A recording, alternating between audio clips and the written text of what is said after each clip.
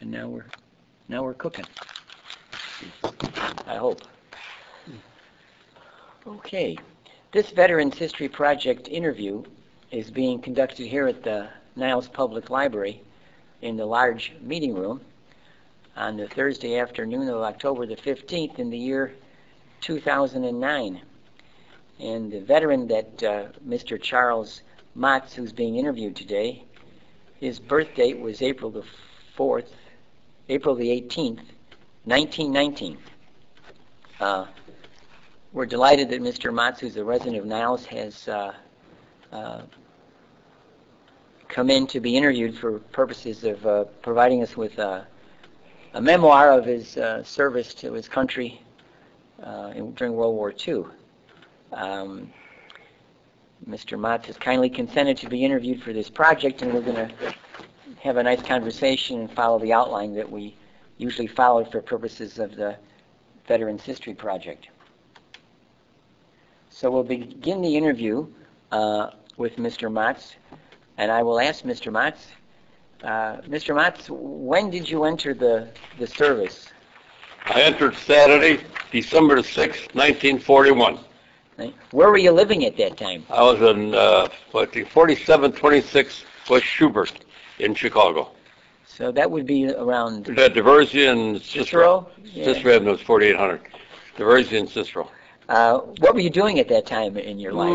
I think I worked for Chicago Rhoda Print at that time. So you already had completed high school?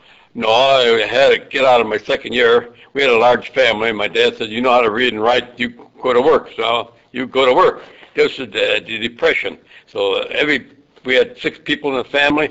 I had 4 boys, 2 girls, and it was Depression, hard for my dad to support us almost. So as soon as you're old enough, I was selling newspapers when I was only 6, 7 years old. I worked with a peddler in vegetables. Everybody had to work in the fammy. It was rough in the Depression. What high school did you attend? Foreman High School. You learned a lot there? Or? Well, first I went to Lloyd School. I graduated from 6th grade. Some of the, what they call, called mid-school, whatever. Yeah. I went to Kelvin Park. It was 2 years, and then I was going to go to high school.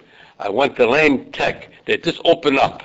And I was only about 2 months there, and they says, you're out of our territory. You cannot be here in Lane Tech. So I was transferred to Foreman High School. So I used to walk all the time. Foreman High School is on Belmont and LeClaire and Laverne, about 4900 block on Belmont.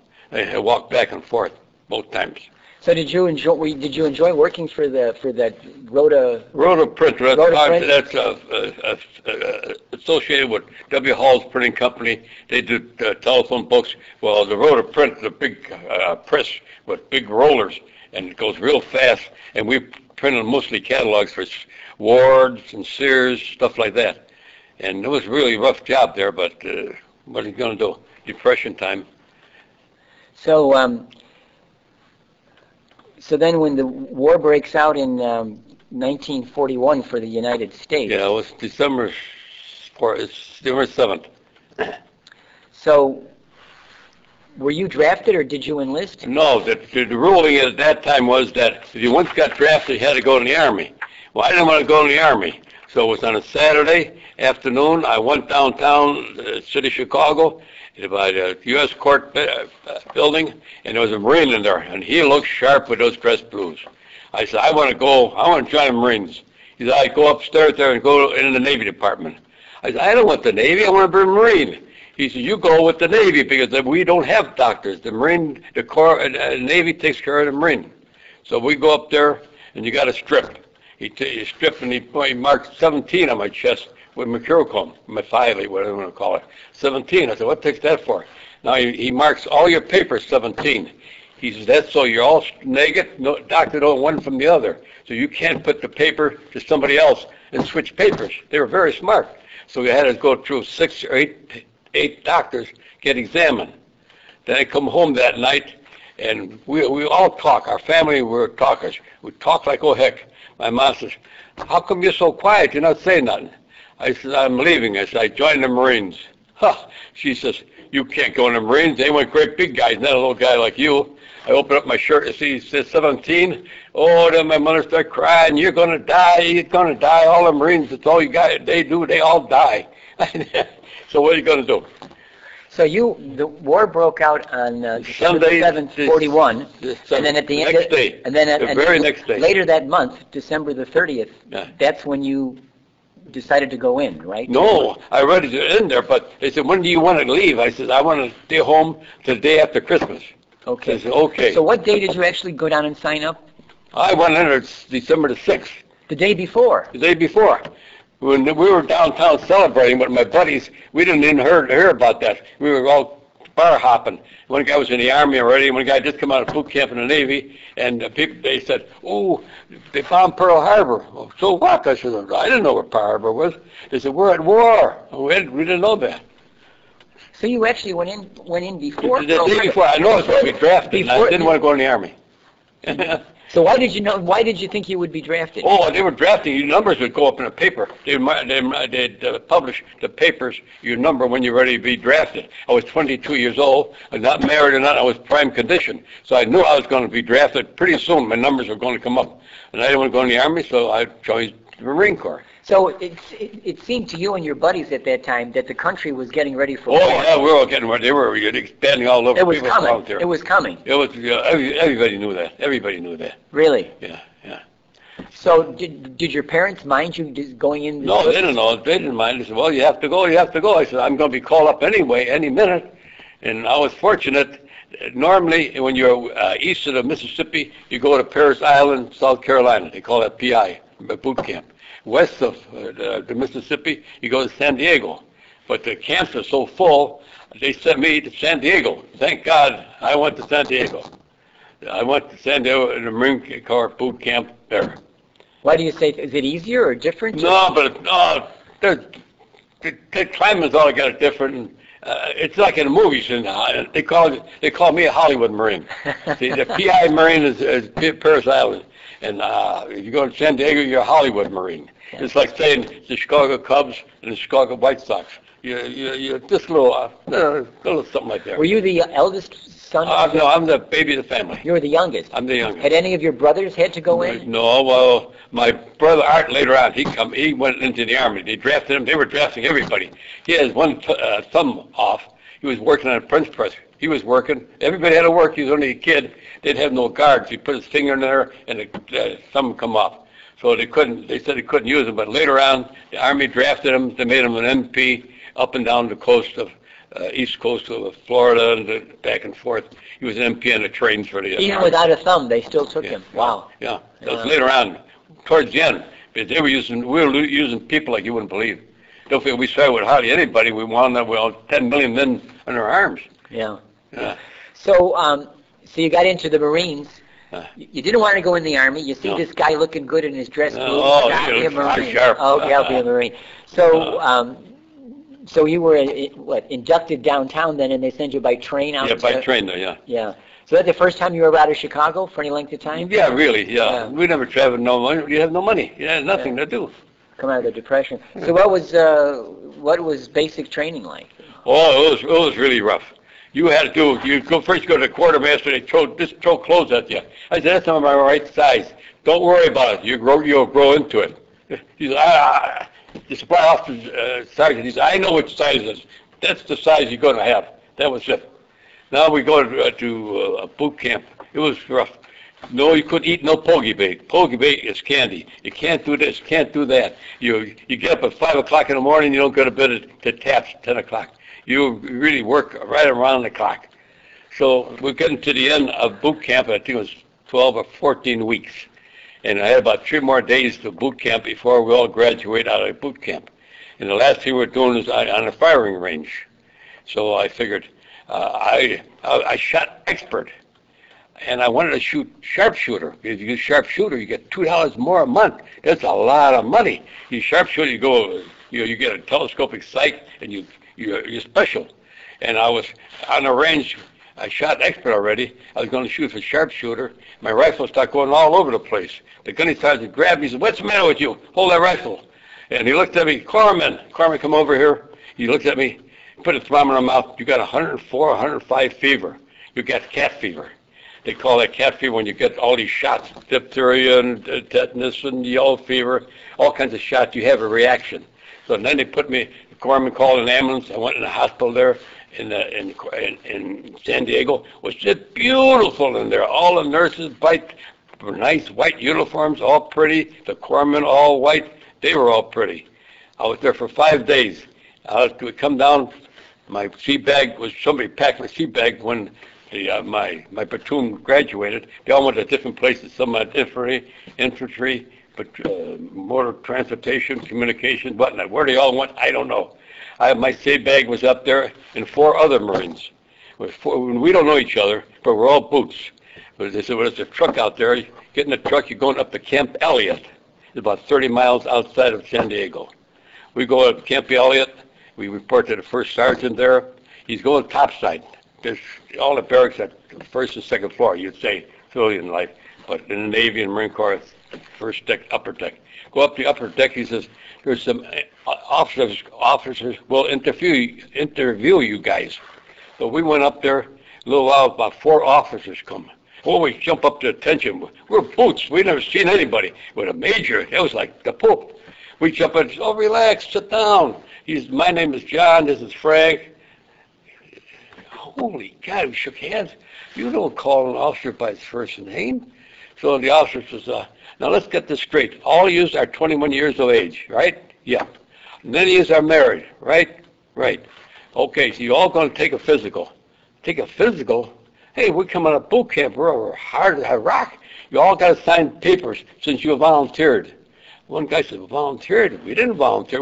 The Marine Corps, you learn, you never volunteer for anything. He said, you volunteered for the Carlson Raiders. Well, the Carlson Raiders, like a copy of the British Commandos. Like now you go in the Navy SEALs and stuff like that. And this is a special group. We said, we didn't volunteer. He said, what do you mean you didn't volunteer? None of us volunteered. You want to volunteer? No. We turned it down. So then, no, he's talking to you guys. They left. Then I got put in the 2nd Marine Division, 10th Marines Artillery. That's in San Diego. We're in training, but I'll skip that. We got a long way to go. So did you ever go back and retake the test to become a sharpshooter? No. That's over with you. Out of boot camp, you go to the range, you're through with that. I qualified as an expert. I got a medal for expert. That's it. Now we're training there in San Diego. Now they split us because they keep expanding so fast. Everybody's expanding. Now the war is on now. They're drafting like mad. Now they say you go to the East Coast. Now I trained. We split the whole house out, and then we went to the East Coast, Camp Lejeune. It's North Carolina. I get there, and artillery outfit there, and we're training. I really knew artillery. I studied all kinds of books. I could get on it. Most people don't do that. I'm a reader. That's why I come to the library. I love reading. And I study everything in there, and now I made corporal. And I'm a big shot now, boy. I'm an NCO. I'm going to be in charge of a working party instead of being in the working party. He said, get up, go out there. The first sergeant wants to see you. Oh, I come up. I says, boy, I'm going to have my first take charge of somebody. First sergeant says, pack your sea bags. You're going to the Army. I said, what? I don't like the Army. I said, I'm a Marine. You go over to the Marine Corps, send you. He says, there's 33 of you. All picked. I don't know how they picked this all, guys, but you're all going to Aberdeen, Maryland, the Chemical Warfare Center of the United States. They think the Japs may be using gas, and you 33 guys are going to go on a crash course up there. And to the Army, they treat us like God. These guys were cooks on a train, these colored guys. They were, the best cooks there were. They made liver and onions. They made anything we wanted for the Marines. But we had a real hard training there. We come out of there, the 33 of us, and we had special papers. Nobody can touch us. We're going to go right to Australia, meet the 1st Marine Division. They were coming off of Australia, off of Guadalcanal. Now, from there, we graduated. We all advanced one grade. Now I get to be a sergeant. Now that's unheard of in the Marine Corps. It takes you 10 years to be a sergeant. First I'm a corporal, 2 weeks later, I'm a sergeant. So, okay, now we're going to go, we travel by train to the West Coast. And, oh, the ship we went on, it wasn't even an American ship, it was a Dutch ship. I didn't think you want to go into that. What was the name of the ship? No, don't know the name of the ship. It was a prison ship years ago. They had prison cages down there. That's what we slept on. It was on a Dutch flag. We weren't in a convoy even. So you sailed from San Francisco. Yeah, Was it yeah, San we're Francisco? going towards Australia. And this Dutch flag, you're heading for Australia. Right. Did you get seasick? No, but this was a rotten ship. And we had 33 of us Marines on there. There was about 40 Air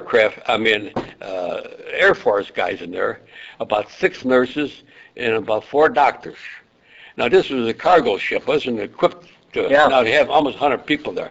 Well, they only had a small galley. They only had maybe 10 people on there, and officers, and that's it. Well, they couldn't feed us. They feed the doctors and the nurses, but we got slop to eat, hardly nothing to eat. But when we passed the equator, the party we had, holy God. When you pass the equator, you just try to see a polywad or something. Yeah. Well, they give you a nice diploma. The guy who was one of the Dutch crew gave us a nice diploma with the sea serpent on there. We passed the equator and so forth. And we had a party. And all the nurses, they just had their bra and their panties on there. And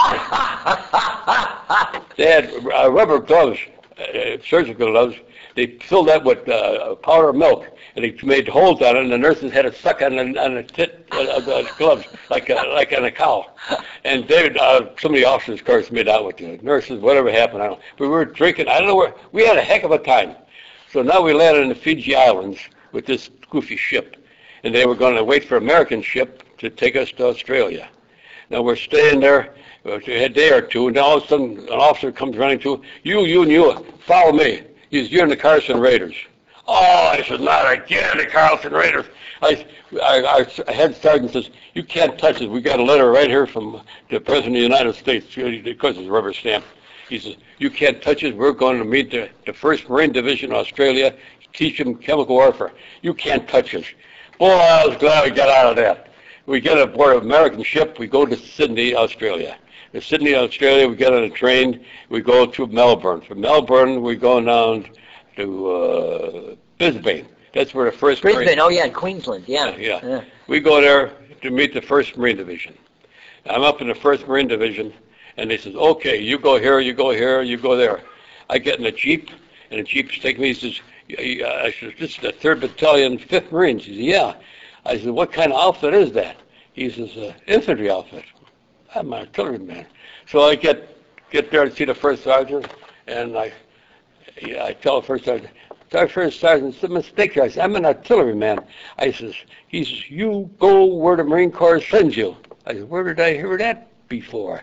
I said, it don't make sense, First Sergeant. I said, I'm an artillery man. I'd be more valuable to the Marine Corps in artillery. It's just like putting a cook in transportation of cook. It doesn't make sense. He says, you go where the Marine Corps says you. Shut up. I said, I demand to see an officer. Oh, you want to see an officer, huh? You're smart. Are you a lawyer? I said, no. I said, I know my rights. Oh, you know your rights. Well, we don't have no officers here. So I said, just a minute. Gets on the phone. Sergeant Major calls the Sergeant Major. He says, we got a guy, happens to be a Hollywood Marine. Now, these guys are all PI Marines, all from New York, Pennsylvania, all that stuff. And we got a smart ass here that thinks he's a lawyer. He wants to see an officer. Send him up here. I go up there, and you don't see the roughest, toughest Marine. That guy might have been 10 foot tall. He might have been in the Marine Corps for 200 years. I always see a rough guy. You, he says, don't you know you go where the Marine Corps sends you? I said, yeah, he told me that. I said, no, Sergeant Major, but he's shut up. I didn't give you permission to talk. You want to see a lieutenant, officer? Yes. Hey, Lieutenant, the little kid comes here. He come out of boot camp someplace himself, a young little officer. He calls me in his office. He's coming in. He come in the officer. He says, well, you got 2 choices, Sergeant. My advice for you is to go back into the infantry. Second thing, you go over my head, you're going to ask for a court-martial. There will be 5 officers here. They'll all be captains and majors and maybe even a colonel. And they are Marine Corps from the day they were born. You lose. You will be busted from sergeant to corporal, maybe private. You will never get advanced in the Marine Corps as long as you're in the Marine Corps. He says, you'll never get nowhere. You'll still go back in the infantry. So he says, why don't you just go back to infantry? I said, okay. I get back, the jeep driver takes me back, and the first sergeant, he's smiling. The sergeant major already talked to him on the phone, of course. Well, here comes the lawyer. He says, no, I've been thinking about you. He says, I got this spot for you. You're so intelligent. He says, I'm putting you in the intelligence section. Intelligence section? Yeah, you're in, we got a nice sergeant. There's 3 sergeants. Sergeant Mike, and he's on special detail, and Sergeant Jesse Blondell Link. He's a Southern boy. He's from South Carolina, and he don't like Yankees. And he says, you're going to be the junior sergeant, and you'll be under his control. In the meantime, he says, I got a few jobs for you. He says, we need a sergeant to take care of the mosquitoes around here. 2 guys will be spraying kerosene so there's no mosquitoes for malaria. Then I need a sergeant in charge of the garbage detail. Now I need a sergeant for this. He said, I got a lot of jobs for you, Sergeant. He says, you're going to be so busy you won't be able to sleep.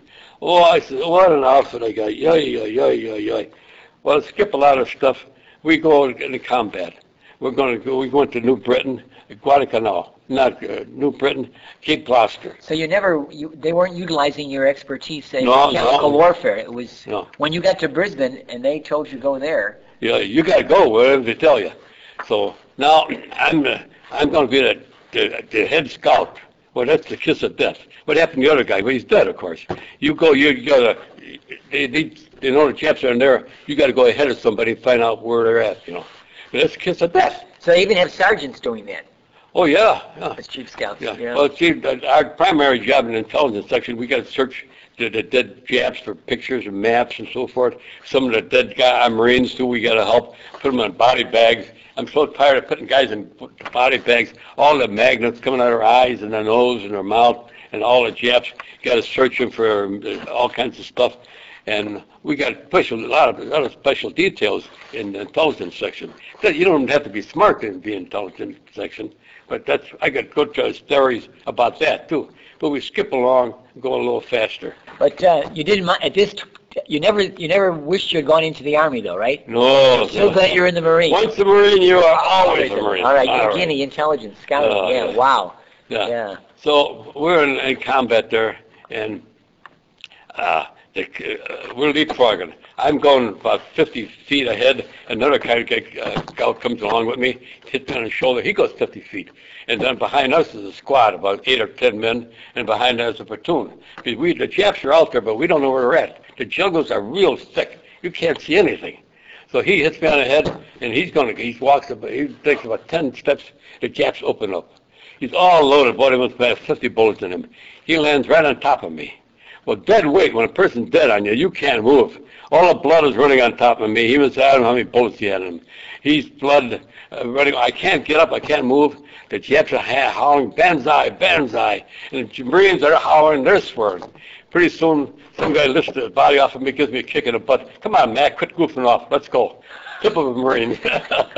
So what you were going for, you had like a rifle, an M1 or something? Yeah. Well, I had a carbide, but I tell you a story about a carbide. I don't like that either. So next time, not the next day, but a lot of things happen in between. In the front lines, our planes are coming strafing the front lines. I'm right in the real front. Yeah. All the shells are coming off their wings of the plane, hitting you in the helmet. Feels like hail. Man, their shells are pretty thick. They're about 3 inches big, hitting you. Man, I got to get out of this outfit. There's some way I have to get out of this infantry outfit. How am I going to do that? So another time, then we're back with the colonel. I'm with the colonel behind a great big tree with a big root, so big, about 20 feet wide. I don't know what kind of tree it is.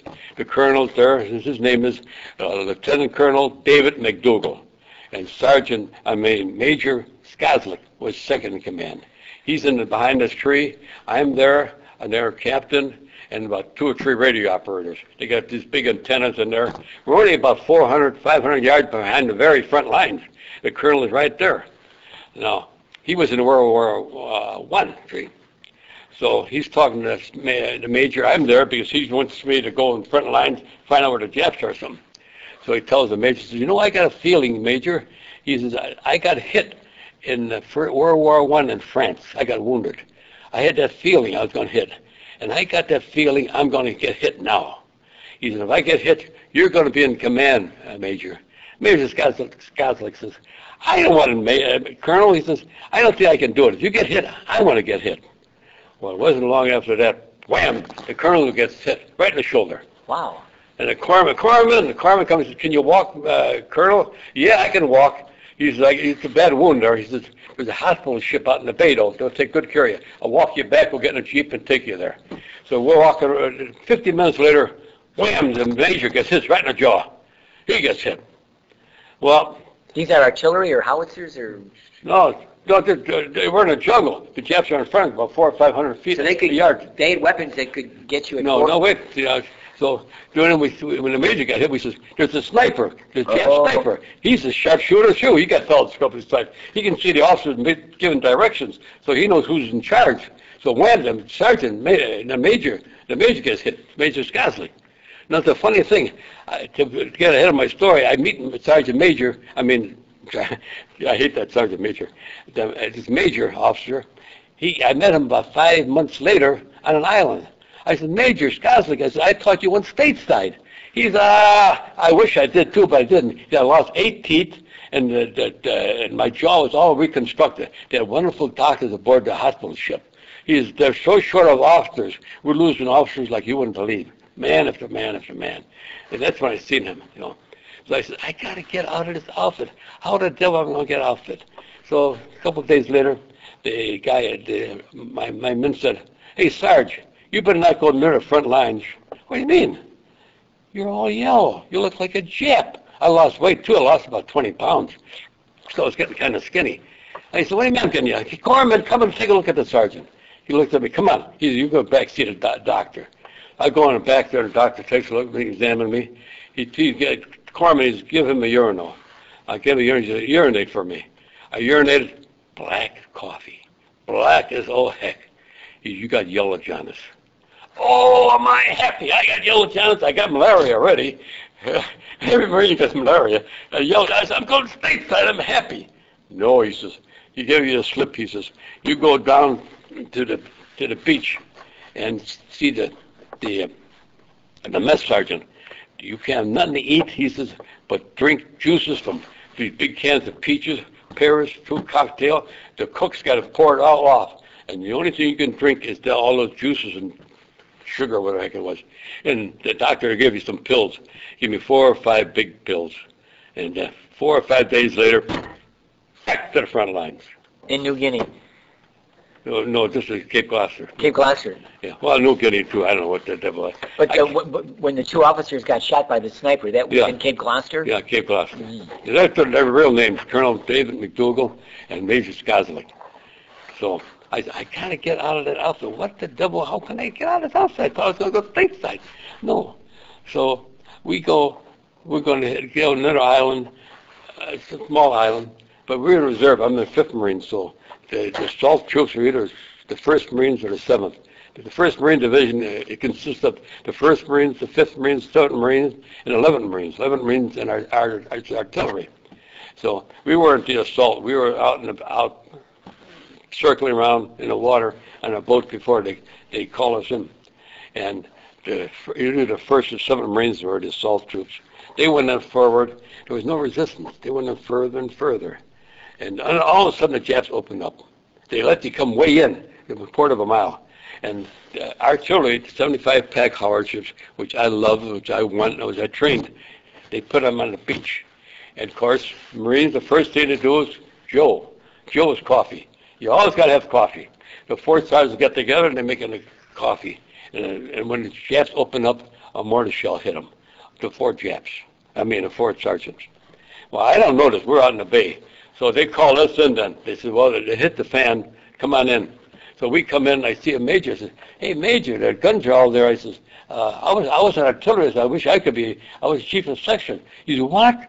He said, you're kidding me. He asked me 4 or 5 questions. And I said, he answered, boy, he said, all right. I said, I was training officers when they were coming out of Quantico and artillery. I was in Camp Lejeune there. And I says, training officer. And I had my own section, which I didn't. I was only a corporal at that time, but he was going to know this. I had my own section. I was the chief of section. I was a sergeant there, and blah blah blah. He said, "What's your serial number? What outfit you?" What I told him. Okay, 4 or 5 days. It was over. It was a small island. We cleaned them all up. All of a sudden, my first sergeant says, "Hey, your buddy wants to see you." My buddy, who's that? The sergeant major. Oh, this isn't the same guy. That big guy, yeah. Same guy. Yeah. Oh, wow. I come, you scum, you call yourself a Marine. He says, I don't know how you did it. I don't know how you did it, but you did it. I said, what did I do? You're transferred to the 11th Marines. You're going to the artillery. Oh, see, that major, when I gave him my serial number, he wanted me, he needed sergeant. Question transfer or something. So now my trouble first begins.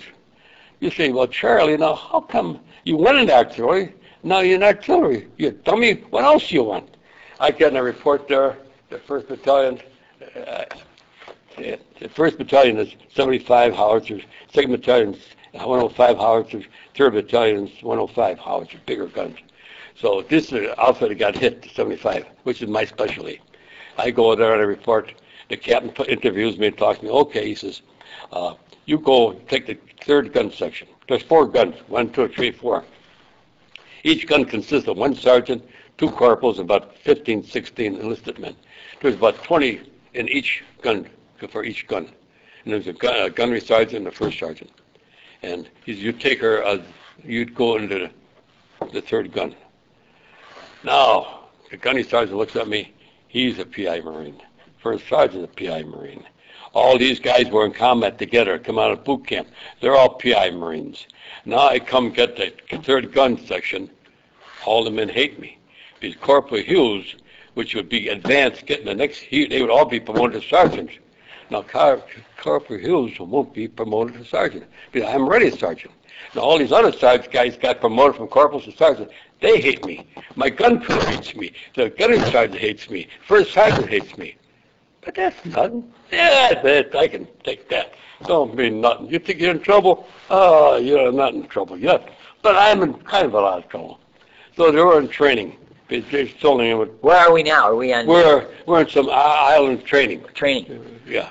You got to regroup. Yeah. You're still all your casualties and sick people and all that stuff. So we're training, and the gunnery sergeant's giving school. And we're all laying on it. A nice, beautiful day. And the machine gun sergeant is having school with the machine gun section. We're artillery.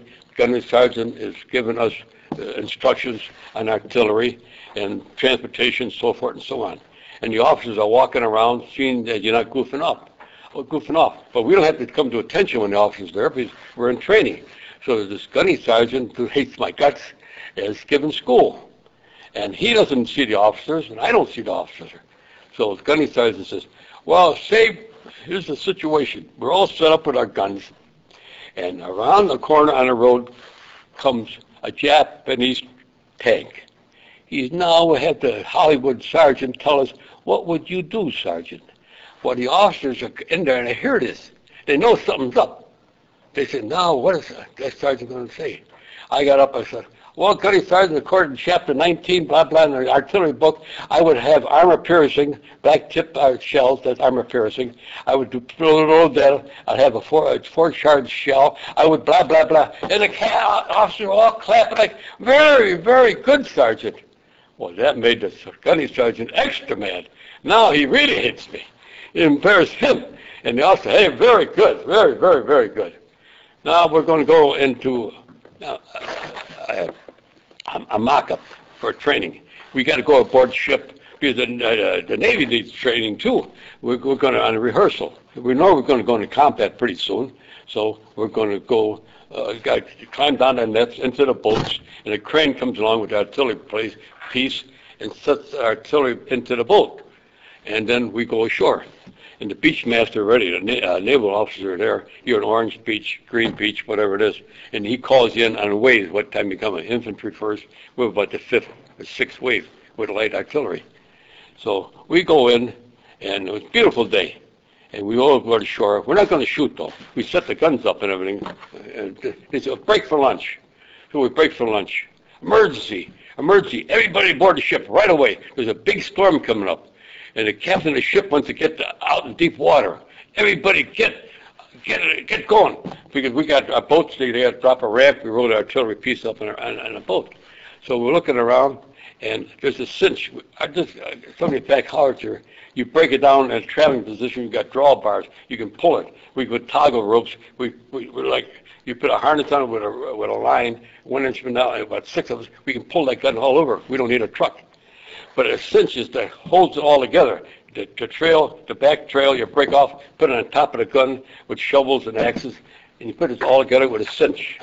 The cinch is like, you see on a horse when you throw a saddle, yeah. They put that thing underneath, that's a cinch. But this cinch is about 2 feet, 3 feet wide. You put that underneath the gun and strap it together, and you hold the whole gun together, and then you can roll it all over.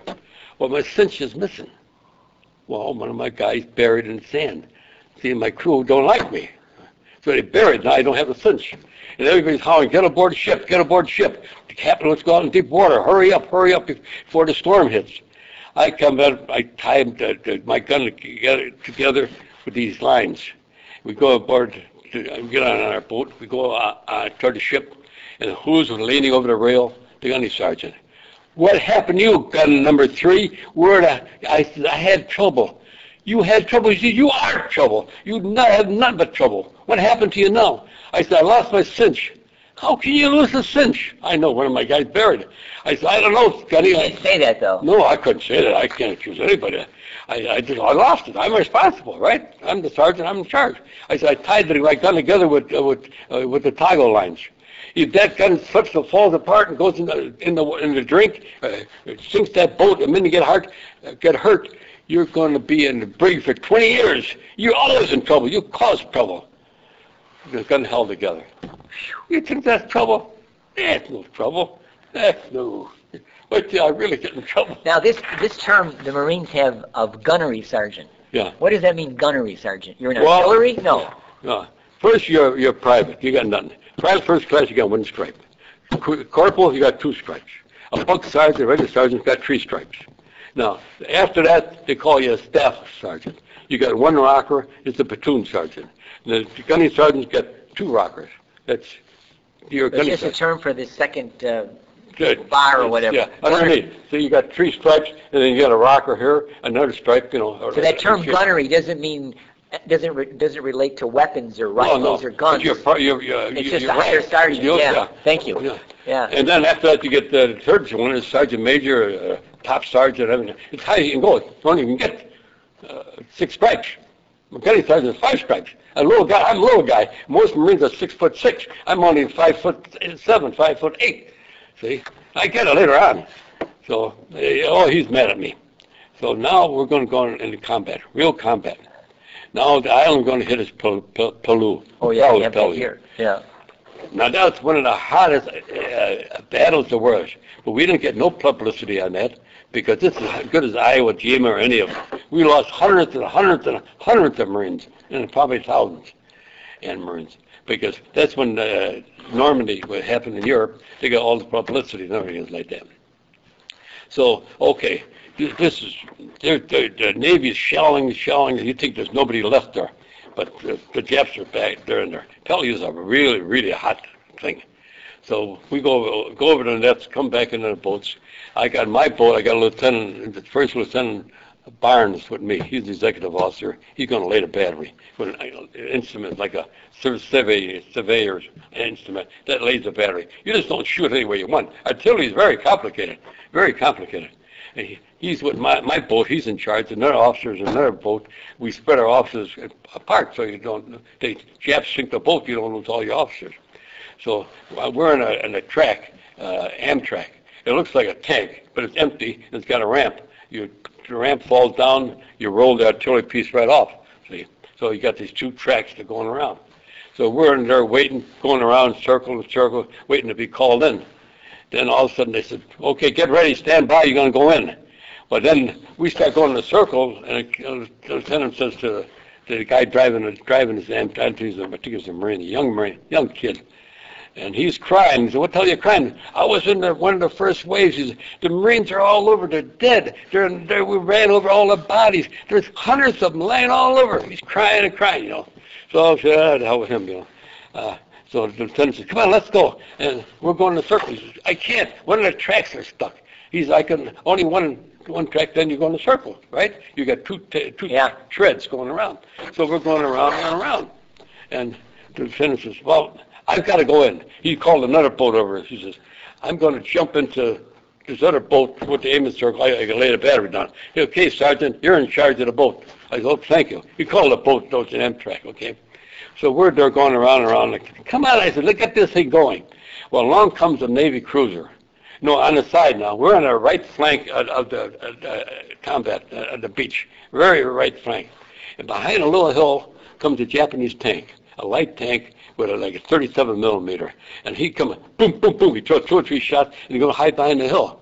Now, see, when you're behind a hill, the Navy can shoot this way. They can't get behind the hill. They can't hit him. Lob, yeah.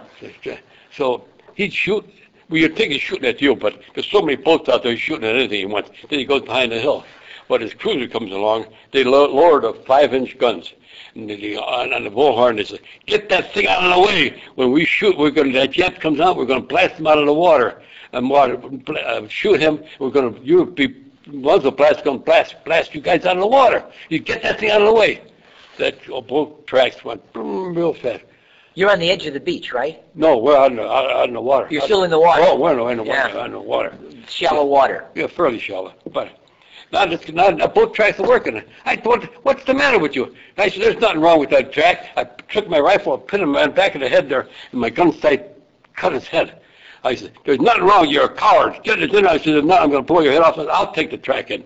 I said, they need help right now. Oh, their jets were hitting us. They were killing us, And then he's okay. I said, get us in. I don't care. You take this here boat to New York. I said, but you're getting in now. The Marines want us now. They need firepower. So then we get in. So the guy was chicken? Yeah, he was goofing off. He was so frightened from seeing all of that Marine, he cracked up. He was a basket case. So we come in the beach. He was waiting for me. The gunny sergeant. I had trouble. Oh, he says, you're always in trouble. You cause trouble. Well, now what's your excuse? I said, yeah, ask Lieutenant Barnes. I says, this guy, I ain't going to ask Lieutenant Barnes. You're in trouble. You come, bring your gun, put the gun right there.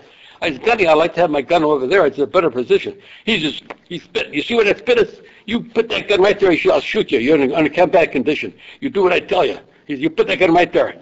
It's not a good, it was all coral. I told the guy, take out the axis, cut off, just recoil the gun. Your gun will fly back. I said, get some sand, you got to get sandbags, put some sand in there. 2 guys lay on the rear trail, so we shoot off, the gun don't roll all over. You can't bite into the coral. Coral's hard as heck, So we're shooting. He says, you charge 1. In the shell, there's a charge 1, 2, 3, 4. Powder bags about big as your fist. It's semi-fixed ammunition. You got the shell here, and the number 1 bag is tied to the primer, and you got charge 2, 3, 4. This gun shoots about 3 miles. A 105 shoots about 5 miles. So the Japs were so close, we were shooting charge 1 only. So you take 4, 3, and 2 out. It's on a string. You rip them. They're stamped 4. You rip it off and throw that powder on the side. Put the projector in there, and the gun is ready. You throw the gun and the shell, projector, and everything into the gun, and you shoot charge 1. Well, we were shooting about 2 hours. Now, according to the manual, there's about the rate. The Army says the rapid fire is 6 rounds per minute. We were throwing off 15 and 20 rounds a minute. Wow. The Jets thought we had automatic artillery. Oh, the gun never got a recoil. Here, instead of going back with the recoil, it stayed here. We were shooting. When we broke up the attack, broke them up. And did the cruiser ever knock out the light tank? No, I don't know. I'm sure. The guy that wanted you to... I don't know. We're gone. I don't know. Yeah, what happened after that? Yeah. That don't mean it. So now we got a break there. And the gunny sergeant comes around. He says, take all your powder. We got a lot of powder, 3, 4, and 5 bags, and 4 guns.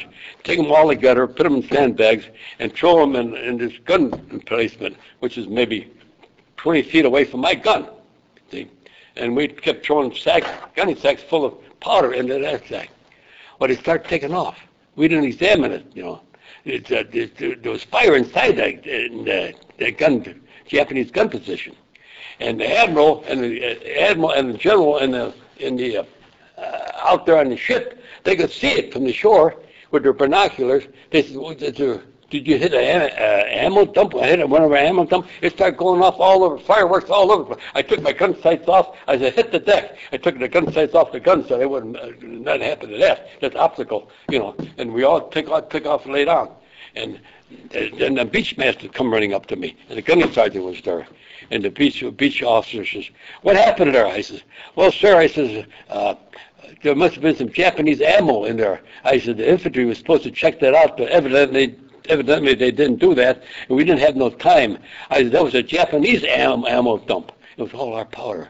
Now, the gunnery sergeant was there. I could have nailed him to the cross. I said, he told us to do this. He would have an investigation, see. And then that battle was over with, and they recommend the gunnery sergeant, the first sergeant, to go stateside. They were long enough. Who they recommend for the gunnery sergeant? Third gun, Charles Matz, gunnery sergeant. About 3 weeks later, I get a promotion come down, platoon sergeant, one rocker. 3 weeks later, another promotion come down, gunnery sergeant. I made gunnery sergeant. You think I got enough trouble? Yeah, I can't have more trouble than that. Now I get to be gunnery sergeant. Oh, they got. You never heard of anything you went in the whole world, be gunnery sergeant. I'm in charge of 80 men and almost 100 men because the machine gun section underneath my control too. But I get the 4 guns, the machine gun section. I have machine gun sergeant. You take care of your own. I tell them I want a gun here, a machine gun here and there to protect us because we're busy with artillery. They got gas break too or something like that. The machine gun section got to protect us. That's the way it works. And then it's really funny. So when you were on Okinawa, then you were there with later on. Now we're going up to later on, a little later on in the story. Too long? No, this is wonderful. Were you able to write home at all during this time? I wrote very little. See, I talked to a lot of Marines, and they said it's incredible that what you went through. This is only a tip of the iceberg, what I'm telling you now. We know BS artists when we see one. And these guys know when you're shooting a breeze, when you're lying like hell, when you aren't. How can you do all that? All these different things you do. It's unbelievable. You don't know all the things I went in between there. Oh, I could tell you stories you wouldn't believe. You'd laugh like hell. Laying on a gravestone singing, and we were in North Carolina. We were on just a weekend. Well, we were drinking this stateside. When I was still in the States. It was like 42 or 41? Yeah, something like 42, that. Yeah.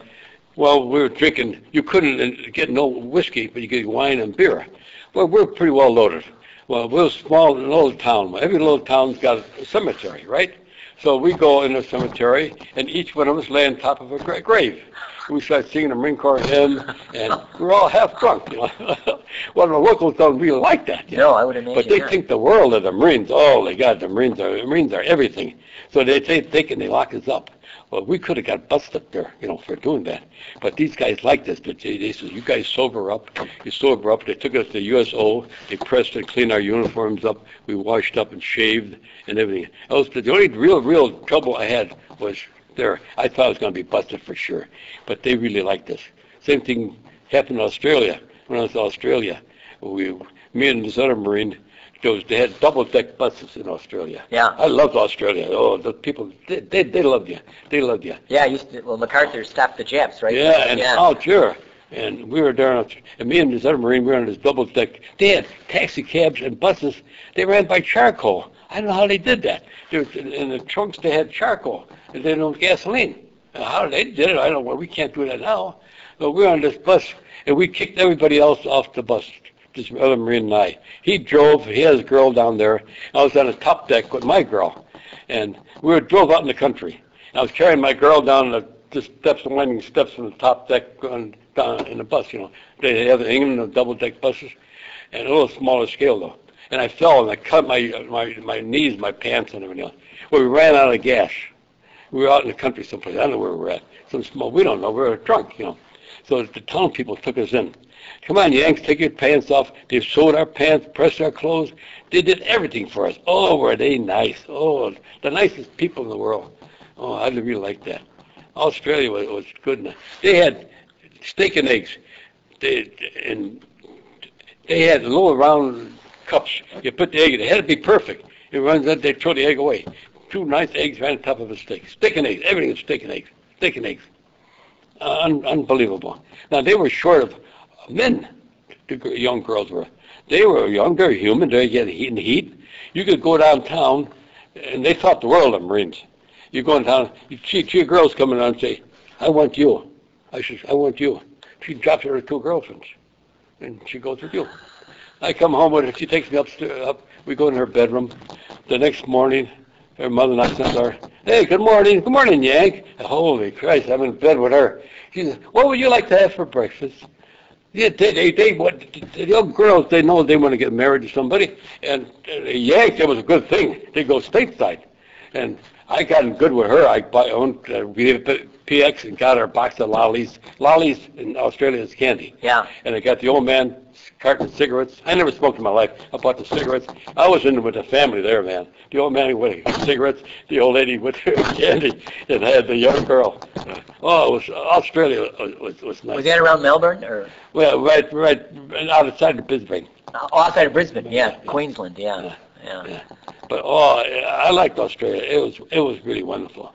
All the stuff we happened. I could tell you stories that. Did you stay in touch with that girl? Did you write to her or anything? No. Yeah. Marines, we got a girl that we report with. Yeah. So there were some good times in there. You just yeah. It wasn't. Anyway, when I kind of was on boot camp, I got in trouble in boot camp too. I'm also in trouble. See, so they came and put me on MP. On kitchen duty, KP, not P, KP, and I got an officer's quarters for being a mess duty, which is the best duty you can get, because the officers don't have no breakfast. They're home with their wives. Yeah. I just changed this sign here on the backup. Okay. See, the officers, they only have like lunch. With supper time, they all go home again. You only got a few officers, so we had it easy. And you have also inspection on a Friday. This is stateside yet. We're still training and everything else. The war is on and everything, of course, but you get your Saturdays and Sundays off. And then the head mess sergeant would say, I'm leaving to Long Beach. I'll take 3 guys with me. You just got to give me $5. Now, that was a lot of money. Them guys, they spent all the money in cigarettes and gambling. I didn't do that. And he says, you go with me. We leave right after inspection on Friday, and we got to be back here Monday morning on roll call, 6 o'clock. You miss your AWOL. He says, but I want $5 a head. You make $5 a head on each one of us. Then we open the trunk. He put big hams, big lines of pork. He was stealing the stuff out of the mess hall, selling to the civilians, to the restaurants. This guy had a thing going. All these guys got a thing going. That's the way it is in the service. One hand washes the other. So he made money with all the food he brought in there, and then we each give him $5. That was $15. That's a lot of money, you know. And I was ready to go home one time. It was on a weekend. We had, it was about second or third week there. I had mess duty for 6 weeks, something like that. I got penalized for that. And I met a nice girl. I picked her up. I put her in a hotel room. And I said, I got to leave now. And I said, I'll pick you up next week. But when I come back next week, I don't know what hotel I put her in. She might have took off too. I mean, she might be a whore too. I don't know. But she took off. I couldn't find a hotel or anything. I paid money ahead of her for a room. I said, here you are, honey. I thought she was a poor girl, you know, all that stuff. And I could never find her. I never found that girl in Long Beach. So that weekend that you were out with that officer, and he was selling Army food to the restaurants, right? Yeah. What did you do that weekend that was so great? Why did he want to? What did he take for your? It was good to get off base or something and go on a trip. Or? Because in Long Beach, I could go in the bar. I'm a young kid, and I take a shot of booze, and all these Army guys, sergeants and Army guys, they were 30, 40 years old. They're old guys, and they're dripping out of their mouth for that booze, but they can't have that. The Army general says no hard liquor to the Army. But he's no code in the Marines and the Navy, see? And I'm pleased to get them. So I'll take the shot, just aggravate the hell out of them. This is in Long Beach, California? Long Beach, yeah. Yeah. I take a shot of booze and swirl around there. These guys, their tongues are hanging out. And this to aggravate the hell out of these guys. I'm telling you, it's just one of those things, you know. I like Long Beach. It was real good, you know. So I did get a hold of another girl, yeah, because a woman, she actually, and she could tell by my haircut. I had white walls, you know. They give you a real short haircut when you come out of boot camp. And I think just before this here, she gets me, she says, my husband's a Marine, he went overseas, and he's from Guadalcanal, where he was, and she says, I'm lonely, would you be my boyfriend? She says, I know you got to be clean, and so forth. Yeah. She says, because you're out of boot camp, you have no disease and nothing like that. So I had a shack-up job there.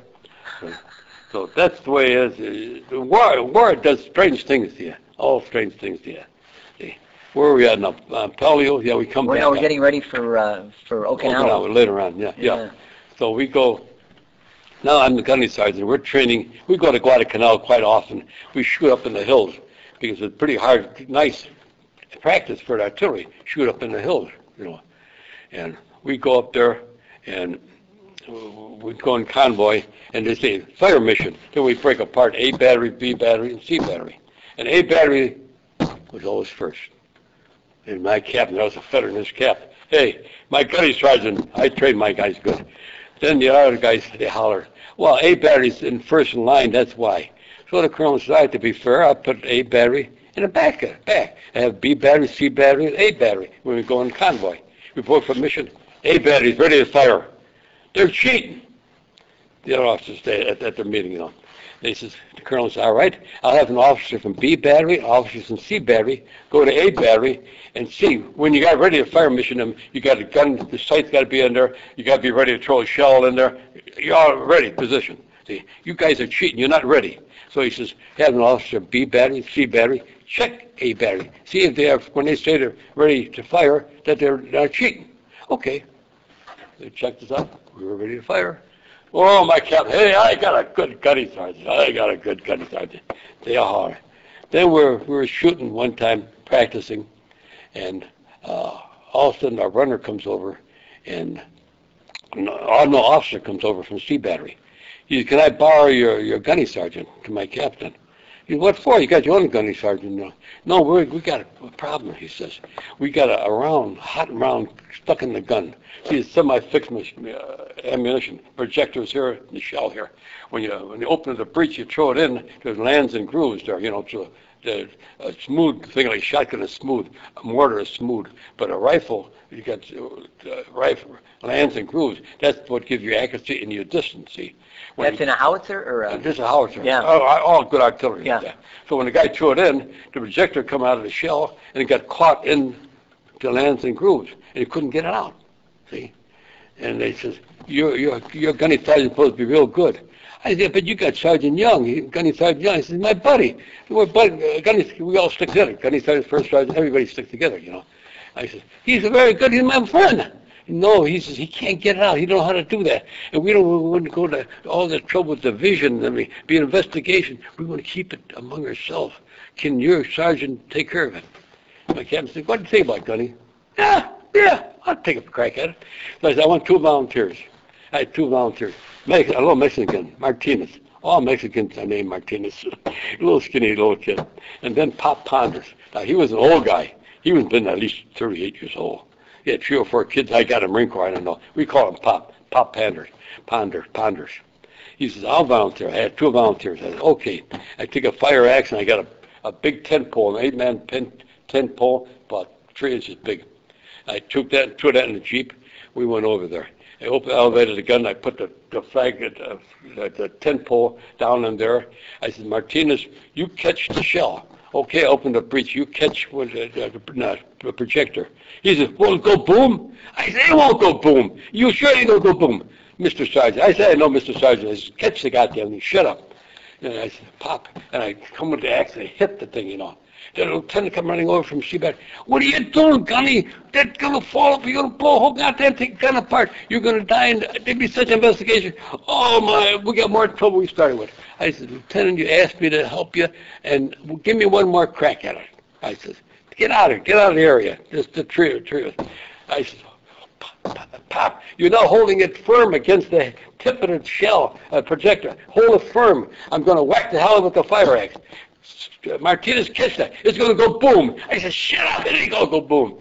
I hit that sucker as hard as I could. It come out. He caught it. I said, Martinez, hold that in your lap. Pop, take my Jeep. Go to the shore. Go as far in the water as you can and throw the projector all the way out, as far as you can. I said, Lieutenant, write in your report that you shot that shell. Nobody will know it. That night, there was a quart of booze on my tent. Compliments of Sea Battery. I called my sergeant together, my first sergeant, the platoon sergeant. We all had the bottle swinging around 2 or 3 times. So how did you know how to get that projector? Well, that's what the officer asked me. He said, why didn't it go off? I said, well, if you study your artillery, you're hoping the woman who made the artillery piece made it right. See, there's safety factors in there. You got the cone and you got a wrench. Most of it is, you don't have to touch it. When you hit it, the shell then it goes off. But you can also have delayed action. Set the timer where it goes, penetrates, say in a big bunker, then goes in 3 or 4 feet and then explodes.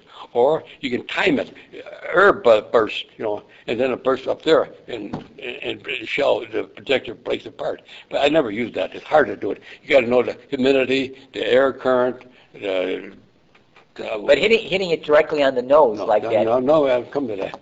See, I said, if you know your artillery, I says, the way it works is you hit the tip, it goes through a channel, and it goes through another channel, it hits the main thing, and then it explodes. I says, but the safety factor, centrifugal force, the channels are all different way, one this way and this way. But when the gun goes off, the centrifugal force lines that both the path goes right through. So it can from here to here. Otherwise it's like this. So if you hit this, it won't go off.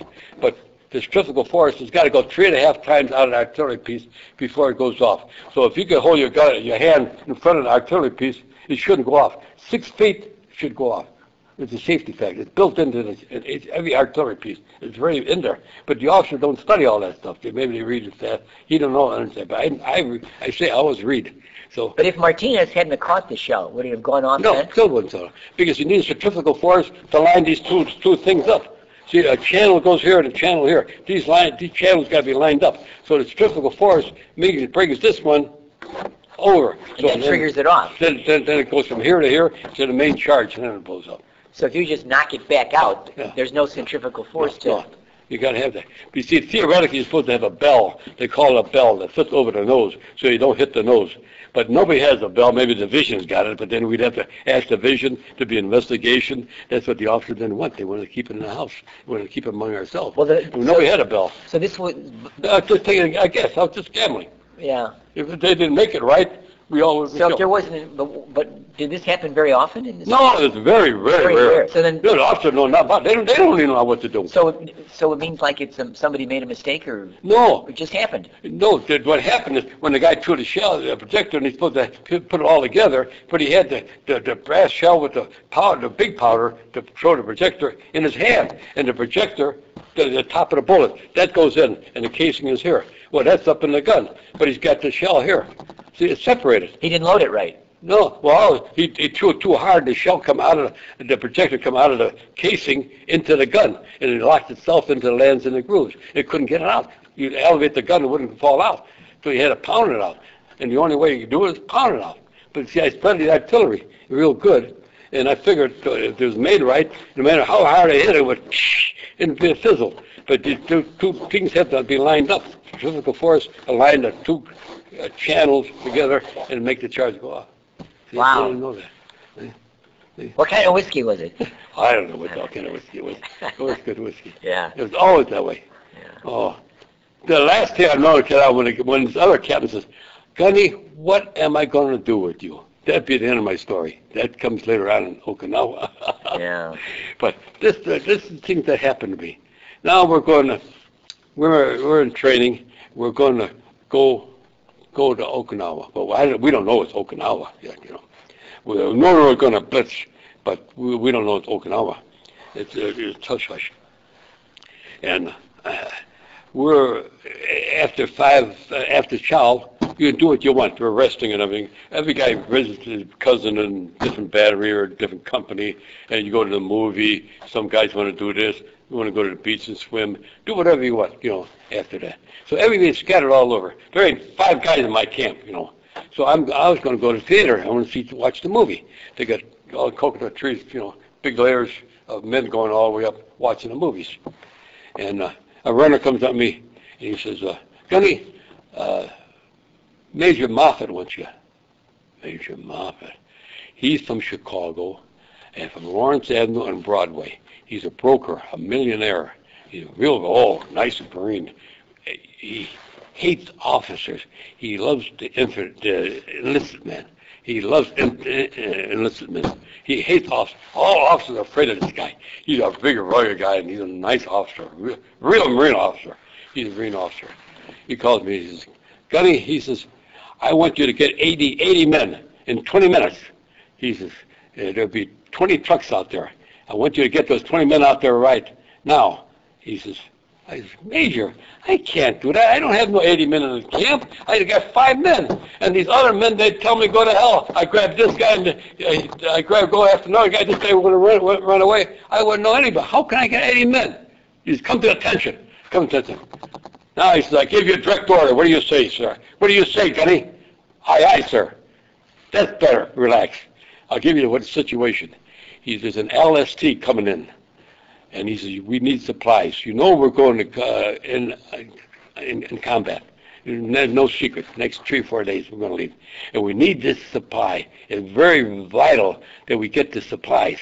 And he's coming in a high tide. He drops the ramp. LST is a big ship. He opens up the bow of the thing and drops a ramp. He's got to empty that thing right away in 2 hours because the tide goes out. And that ship's got to pull off of the shore. And that ship is needed. It's very essential. See, so we got 2 things. The captain's got to get that ship off, and you got to empty that thing. And he says, you got 2 hours time maximum before the tide changes. I says, well, it's like better, you know. He says, I gave you an order, Gunny. What you said? What did you say? Aye, sir. He says, do it. Permission to talk. Talk. Have I got your permission, Major, to mention your name? If I got your backing, you got my backing exactly. My ring is 322. See, you got the telephone, you ring it 3 times, 2 times. No, it's his phone, 322. You tell any officer gives you a hard time to call me, and you tell them I'm in a very, very bad mood. Now, what would you do? Yeah. See? Well, I think I'm fast on my feet. I go down to the theater. I said, where's the OD, the officer today? He's back there, the captain's over there. I come, oh, Captain. He says, what do you want, Gunny? I says, I like about 15 or 16 of your MPs. He says, who the hell you think you are? Because you're a gunny sergeant? He says, you come to my office and say you want 15 or 16 MPs. Let me explain to you, Captain. I says, Major Moffat. When I mention his name, oh, him. Yeah, that's him. I says, there's a ship coming in, Captain, and we got to unload that thing. I need 80 men. I says, and how am I going to 80 men? I said, they're right out there. I says, I want 15 or 16 of your MPs take one section, and all these guys are marched to the road where those 26 start pulling up already. I says, everybody goes, corporals, sergeants, everybody but staff NCOs. Gunny sergeant, platoon sergeant, first sergeant, they don't have to go. But everybody's a working party. I don't care who the hell, like corporals or sergeants. I says, and the MP's got to guard them so they don't run away. So, very good. Okay, I'll do that. I otherwise call it Major Moffat. I don't have nothing to do with him. He says. So you get the MPs, the whole section, come over here, 80 men. Come in. I just hang around there till you guys are in a truck. We go get on the truck, the MPs. Okay, then we took off. We went to the ship. We unloaded it at the end of the 2 hours. Who comes in a Jeep? Major Moffat. Now, this is the kind of officer he is. He looked at me, Gunny, very, very good. Call all the men around here. Come all the way around. He said, men, there's ice cold beer in the Jeep. Every man gets 2 cans of beer. That's the kind of officer he was. Major Moffat. I don't know what happened to him. He was one heck of a officer. Unbelievable what this guy was. Boy, I could worship that guy. He was a real Marine Corps officer. I ran under rotten officers. Now, we were getting ready to go. We hit Okinawa. I think it was April the 1st, April Fool's Day, Easter Sunday. And we hit Okinawa. We walked in, there was nothing in there. But later on, it really hit the fan. Now, they took the 75 hours away from us because we were going to bigger islands. Japan itself, they're suicidal. We knew we were going to lose thousands and thousands, hundreds of thousands of people. They gave us 105 instead of 75 howitzers. So we're in training in there. And we got filled in with our casualties too. So we got this new first lieutenant. Was he a nice guy? You ever see a movie, Tyrone Powell? And he brought his pictures. He was originally at Guadalcanal. He got wounded. He went stateside, and he got married. He brought us pictures of his wedding, where all the officers got all their swords across, he come out of church. A beautiful bride. He got a dress booze. Was he a handsome guy? A first lieutenant. He was only with us 3 days. We really liked that guy. So this is on Okinawa, and we were just doing nothing important. Just shoot shell here and there to keep the Japs off track. And him and the first sergeant was walking around the perimeter. Now, the first sergeant was a tall guy. He was like 6'2", 6'3", and his officer was another real tall guy. Now, we got the notice came out that the Japs were infiltrating our lines. They were dressed like gooks. We call them the natives, gooks. And they would have satchels of explosives, just like these suicide stuff. The Japs had that in World War II. They'd find out where headquarters were, where the officer, they'd run in there and blow up the whole place. So he said, look out for these Japs, because they're posing as civilians, and they're dressed like them and everything else. So he was new. We had a lot of other new guys, and this young kid was on the machine gun section. A young kid, 17, 18 years old. He came out of boot camp only. We needed people like you wouldn't believe. How people we were losing like heck. And the first sergeant and the officers looking around, checking the perimeter. Okay? And it was a bright day, bright moon, August day. Like you read a book almost by it. It was so bright. And this kid's, halt, who goes there? Well, the first sergeant heard a click. He pulled get a chamber in the machine gun. And he hit the deck. The new officer didn't. The kid opened up. About 8 or 10 bolts right across the first lieutenant's eye. He was dead before he hit the ground. Friendly fire. Yeah. Well, the kid, he should have said, he said, what's the password? He should have waited for the password. But he hit the gun right away. And the first time it hit the deck, he fell and he went down right away. But the officer didn't. He was going to say, holler the password. And the kid opened up. He killed our first officer. We had him 3 days. That's how long he lasted. Beautiful guy you ever seen. Poster. Marine Corps picture, that would be him. Oh, what a guy. 3 days. Unbelievable. Holy God. Now we're going to get new officers. Now, our battalion rates only a lieutenant colonel. Lieutenant, a major's got a gold oak leaf. Lieutenant colonel's got a silver oak leaf. A full colonel got eagle. He's entitled to 4 stripes like a Navy captain. He got 4 stripes on his sleeve. But our guy then, after colonel, comes a general, brigadier general, major general, lieutenant general, full general. So this guy comes in. We get a new officer. He's a full colonel. Oh boy, our officers are all excited. They're all apple polishers. They all want to kiss his ass all the time. They all kind of get next to the senior. Our new commanding officer. He's a full colonel. Holy God! So he wants to have inspection to check his group, his new men, right? Naturally. So we got our seed bags in the meantime. I didn't see my seed bag, but everything's in there. 6 months or a year, I think. I didn't see that. Now we had army cots. We never had army cots or anything. But the war was over in Europe now. See, they're doing June, and now we're getting all the supplies from the army. The Marine Corps gets nothing. We get what Patty shot at, And so I call on my sergeant to get ours. We're going to have inspection. The colonel's going to inspect all of us. So I said, I got a good idea. in your seat bag, you got shoe polish. I said, we're going to polish our shoes and take your khaki, because we were at the Battle of the Greens. We're going to have khaki. The Army had that. That was the dress for the day for inspection. I said, take your khaki, put it in your cot and your blanket, and kind of press them, sleep on them, and press the khaki pretty good, and polish the shoes. So the next day, the inspection there. The colonel's going to see battery, B battery comes around to us, sees A battery. All my sergeants, I wear polished shoes, and I'm there, and my platoon sergeant, the first sergeant, we're all there. Oh, very, very good, A battery. Very good. Holy God. Yeah. This captain, I call him the spitter. I hate this guy. He comes, the runner comes, the captain wants to see you. He is mad. He's spitting. Well, he's spitting. He's mad. Because he was a nervous guy, red in the face. He's spitting. He was this kind of a person. Very nervous guy. He come in there. Gunny, whose smart idea was that, to polish your shoes and dress up like didn't you have the dress blues too? What's the matter with you? I said, what did I do? You don't know what you did. What did I do? I said, then the colonel say it was nice. Yeah, but you made us officers look like asses. We've got all wrinkled clothes, dirty combat boots, and you guys are standing like you're on a parade. You embarrass an officer. You don't embarrass an officer. What am I going to do with you, Gunny? What am I going to do with you? He's spitting all over. Yeah, big deal. Oh, that one. We go for lunch. The runner comes to my tent. Gunny, go up to officer's country. Captain wants to see you. He's mad. He's spitting all over.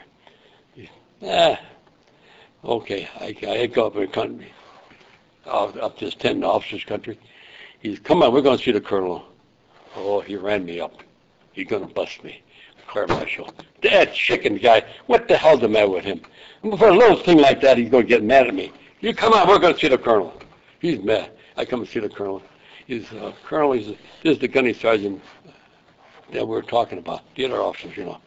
Oh, very good, Gunny. This colonel says, very glad to meet you, Gunny. I want to get something straight. He says, I don't know artillery, and I want to know when I'm running something, I want to know about it. He's a good officer. I was a 90 millimeter anti-aircraft officer all my time in the Marine Corps. So he said, I know a 90 millimeter anti-aircraft, but I don't know artillery. So I told him, I said, where could I learn it? I only got 2 or 3 hours for this. I got to know all my officers, my supplies, and there's a lot of red tape he's got to go through. And he said, I don't want to have embarrassment in front of the men or anything else.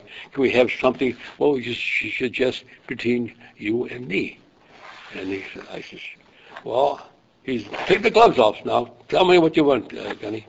I says, I'll have a gun hooked up, and you and I will go out in the boondocks. And I says, if it's you and me, we'll send the truck driver away. Very good.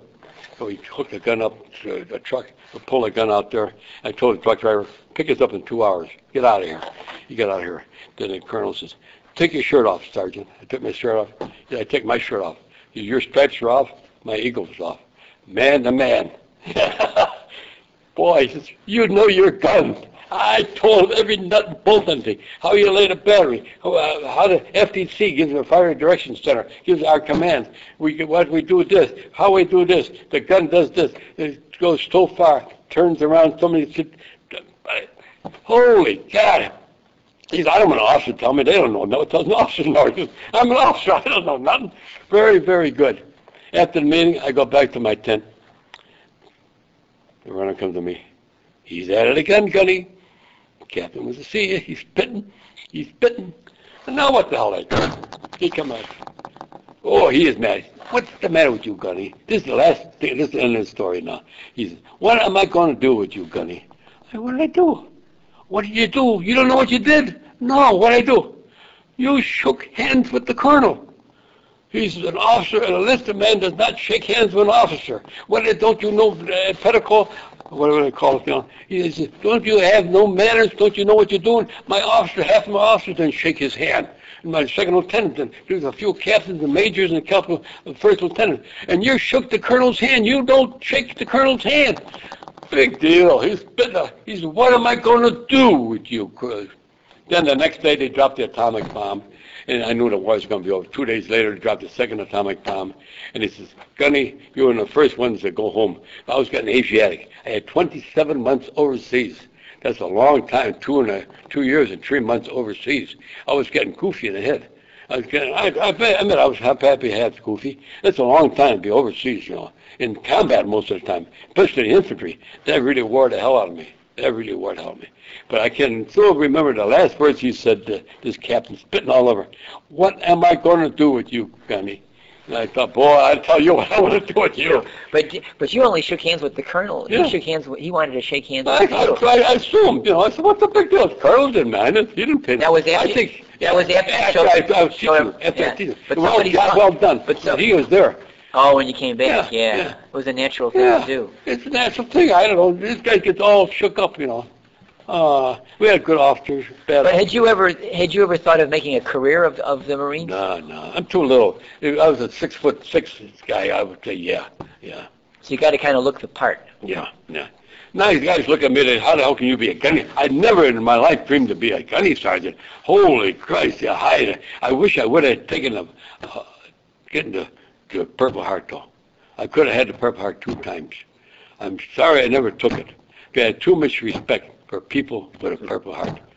See, because now I go benefits when I go to VA, Great Lakes or something. Guys with Purple Heart, I'm in class 5. You get different classifications for your medical stuff. I would be able to get a lot more stuff medical if I had a Purple Heart. When was the first time you could have gotten a Purple Heart? I was in infantry there, and we were like on a hill. I was a sergeant. We had this lieutenant there. What's his name? Virgil.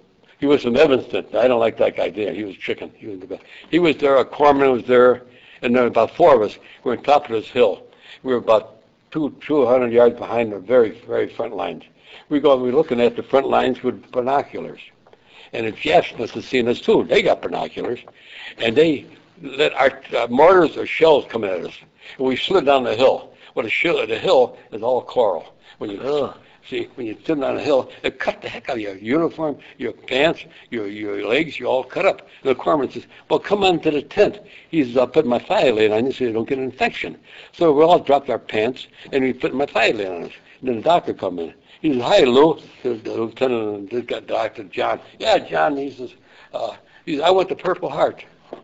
No, the first lieutenant asked the corpsman if he can get the Purple Heart. He said, no, Lieutenant, you're not entitled to Purple Heart. He said, that's not enemy action. He says, it's just one of those things that happen. You got hit by enemy fire itself per se. He says, you can't get that. When the doctor comes, the lieutenant, hey, John, or whatever his name is, he says, the corpsman won't give me a Purple Heart. I want a Purple Heart. Doctor asked the corpsman, how about a corpsman? What about it? He said, no, doctor, he doesn't deserve it. He says, he just slid down. All these guys, they're all cut up from the coral, sliding down from the hill. I said, Jap, thought they were big shots or something on top of the hill. We were stupid for doing that. And, oh, come on, John, the lieutenant said, I want that purple heart. It look good in my uniform. He said, but you're not entitled to, Lieutenant. Oh, come on, you owe me a favor, Doc. Come on, I really owe you. Come on, give me the Purple Heart. Doc said, oh, come on, Corpsman, write them up. He said, the Corpsman said, the rest of you guys, you want this? We don't want it. We don't deserve it. Yeah. Was that on? No, I think Gloucester or Pellew or that was Cape Gloucester. Cape Gloucester. I take Cape Gloucester. Yeah, I could have got the Purple Heart. And he got the Purple Heart. We had too much respect for the people with a Purple Heart. Yeah. Another time we had, I could have got a Purple Heart when we were having a duel with artillery back and forth, and the Japanese artillery hit our guns, ricochet, and I got cut couple 3 places with their shell. I was entitled. The corpsman said, you want me right there? I said, forget about it. Patch me up. Forget about it. But I'm sorry I never took that Purple Heart. The second one. Yeah. I deserved it. I could have had it, but I was a fool. First place I thought I'd never come out of the Marine Corps alive. In the infantry, I said, I'm going to be in that body bag. I'm going to be in that body bag. I know I'm going to be in that body bag. I never in my wildest dreams thought I was going to come out of the Marine Corps. Never thought about it. But, so many things happened. I would never give up my experience now for the Marine Corps. I went all over the world in that. Now coming back to, I went to Hawaii. I went to 2 or 3 times. I went to Canada. I went to Hawaiian Islands. We went to Europe, England, Scotland, Wales. My wife and I, we traveled all over and everything else. But what are you going to do? Yeah. So you returned. You're discharged from the service then in Great Lakes. Great Lakes in what is it in 1945? Yeah. In 4 years, I did all that. Yeah, in December of 45. Yeah. Yeah. Did you have any difficulty readjusting to civilian life? No, I didn't get that. I had malaria attack. I wanted to get a driver's chauffeur's license. You need a chauffeur's license to drive a truck. I was downtown, down National Avenue. I forget what 100 blocks is. You get your examination done for driving a truck. And I started shaking all over. I mean, I was shivering and shaking. And this Army lieutenant seen me. You got malaria? I said, yeah. He took the fur coat off of her and wrapped it around me. Come in my car. He says, you go to Heinz. He says, you got malaria. I went to Heinz, and I was there 4 or 5 days, and just before Christmas. I wanted to get out. I said, I want to go home for Christmas. I was thinking about December 21st. It's hard to get out of the Heinz. Couldn't get out. I had to go before a board. I said, I only had malaria. I don't worry about malaria. It was how I get yellow jaundice too. It was just hepatitis, But they don't even know that. I didn't even tell them about that. I don't care about that. And they finally let me go. I hate Heinz. I ain't going to Heinz. I'd go to Great Lakes. So did you come? Well, your parents must have been happy to see you. Oh yeah. They never thought I'd come out alive. And all your buddies. Yeah. Yeah. And then were you able to go back? Your job was gone by then, was it? 4 years? Oh yeah. I don't want to go back in that. Yeah. I went back I went to the milk business. That's when you went to work for Borden's? Yeah. Or how long were you with Borden's then? 11, 12 years. 12 years. Yeah. So now I'm applying service. I went to appliance school. I do fix washing machine, dryers, refrigerators, freezers, everything but TV. Top of the line. I worked for Monkey Ward's. I worked for J.C. Penney's. I worked for Whirlpool. So. But then you have mechanical aptitude. Oh yeah, I can look at something, fix it right away. When did you realize you had that? In grammar school, I don't know, high school, or? I don't know. I can look at something and fix it. When the kids buy a toy, they have directions. I tell them, well, give me the picture. Look at the picture. I can put it together. I can just put it together. I'll tackle anything. Yeah. I just do that when I'm fixing air conditioning too. Everything was just natural to me. Yeah. I worked with commercial. Now I did residential. In between jobs, I worked with a Certified of America. It's a commercial outfit. Now I had to join that union there too. But I was only an apprentice. I didn't know nothing about commercial stuff. I was a gopher. Go for this, go for coffee, do this, bring this, and do all that stuff. But I did know refrigeration and air conditioning. I did know that, but not commercial stuff. So there was a candy shop on Western Avenue near Pratt. It was like a Fannie Mae candy, but not Fannie Mae's, but all beautiful white in there and all these chocolates and everything else. And this company I worked for, they just hired me. I only worked for about a month or two. And they had trouble there. They put a whole new unit in there, all new air conditioning and everything else. And the guy's chocolate would melt. They couldn't understand why. And the guy was raising the heck. All of this expensive stuff like Fannie Mae stuff. And they went over everything. They said, what's wrong? And they sent the best men. They looked at everything. There's nothing wrong. Why is his chocolate melting? They said, send Charlie. They said, what the hell is Charlie? No, he's a gopher. So I go there. I go. I said, I know what your problem is. I said, there was a Chinese laundry right next door. Oh, yeah. And they had a water condenser on the roof. The water goes over and cools the Freon, and it comes back in there. And this guy, when he did certain laundry at a certain time of the day, he had the air vents blow like hot air and go over by the water, heat the water. It wouldn't cool the Freon. And that's when the stuff melted. I said, you got to go at a certain time when the Chinaman is doing all his steam work. All his steam is coming there, going in the air conditioner, and that's why the thing is melting. Ah, damn, we never thought of that. You didn't get a bottle of whiskey that time. No. Yeah. So you didn't have too much difficulty readjusting to civilian life. Yeah, it didn't bother me, no. You're happy to be I don't have no dreams and all that stuff. But I can get malaria anytime I want. If I booze it up, I don't have a lot of sleep. I drink a lot, and I don't eat a lot, and don't get a lot of sleep. I start shivering and shaking. Then my wife comes, puts 2 or 3 blankets on me. Makes me hot tea with a couple of shots of booze in there, 3 or 4 aspirins. I sweat like a pig. The bed is wringing wet, and I get rid of my malaria. But it's still in your system. You'll never get rid of it. It lays dormant. Just like a person has syphilis. You never get rid of it. I know a guy that has syphilis, and the death certificate, syphilis. It stays dormant in your body. When your resistance gets low, it comes back again. Yeah. Back again. Did you meet your wife after the war? Yeah, I met her. Yeah, after the war. Yeah. I come out of the war. My sister belonged to a women's club because there was nothing during the war. There's no men, and all these girls get together, and they would have their get-together during the war. And then after the war, I was dating off and on there, and my sister says, I got a nice girl in that club. And she said, would you want to date? Yeah, okay, I'll take her. So we went downtown. My sister just got married. And then with my wife now, we went downtown. We danced and whatever, and that. And come back home. I said, how do you like her? She was all right. I didn't pay any attention. Yeah. A couple months later, I said, maybe I'll give her a call. I called her up. After that was it, boy. I started my eyes. That was her. You were awake. Yeah. That was back in the 40s. Yeah, I got married in 47. Yeah, so did she ever see you in a uniform or anything? No, never seen me. Yeah. Never seen me. And did you stay in touch with any of your buddies from the Marines? I got one guy I correspond with now. I'll bring you his picture. You won't recognize. He looks like Frankenstein now. When he was in the Marine Corps, picture of Marine, beautiful guy. What was his name? Maurice Crumry. Crumry. Yeah. He's in San Diego. He went out in 27 years. He stayed in the Marine Corps. His wife's very sick. He comes up and visits me sometimes up here. Yeah. So did you join the VFW or? Yeah, I belonged to the Marine Corps League in Arlington Heights. I belonged to VFW at Niles, 7712.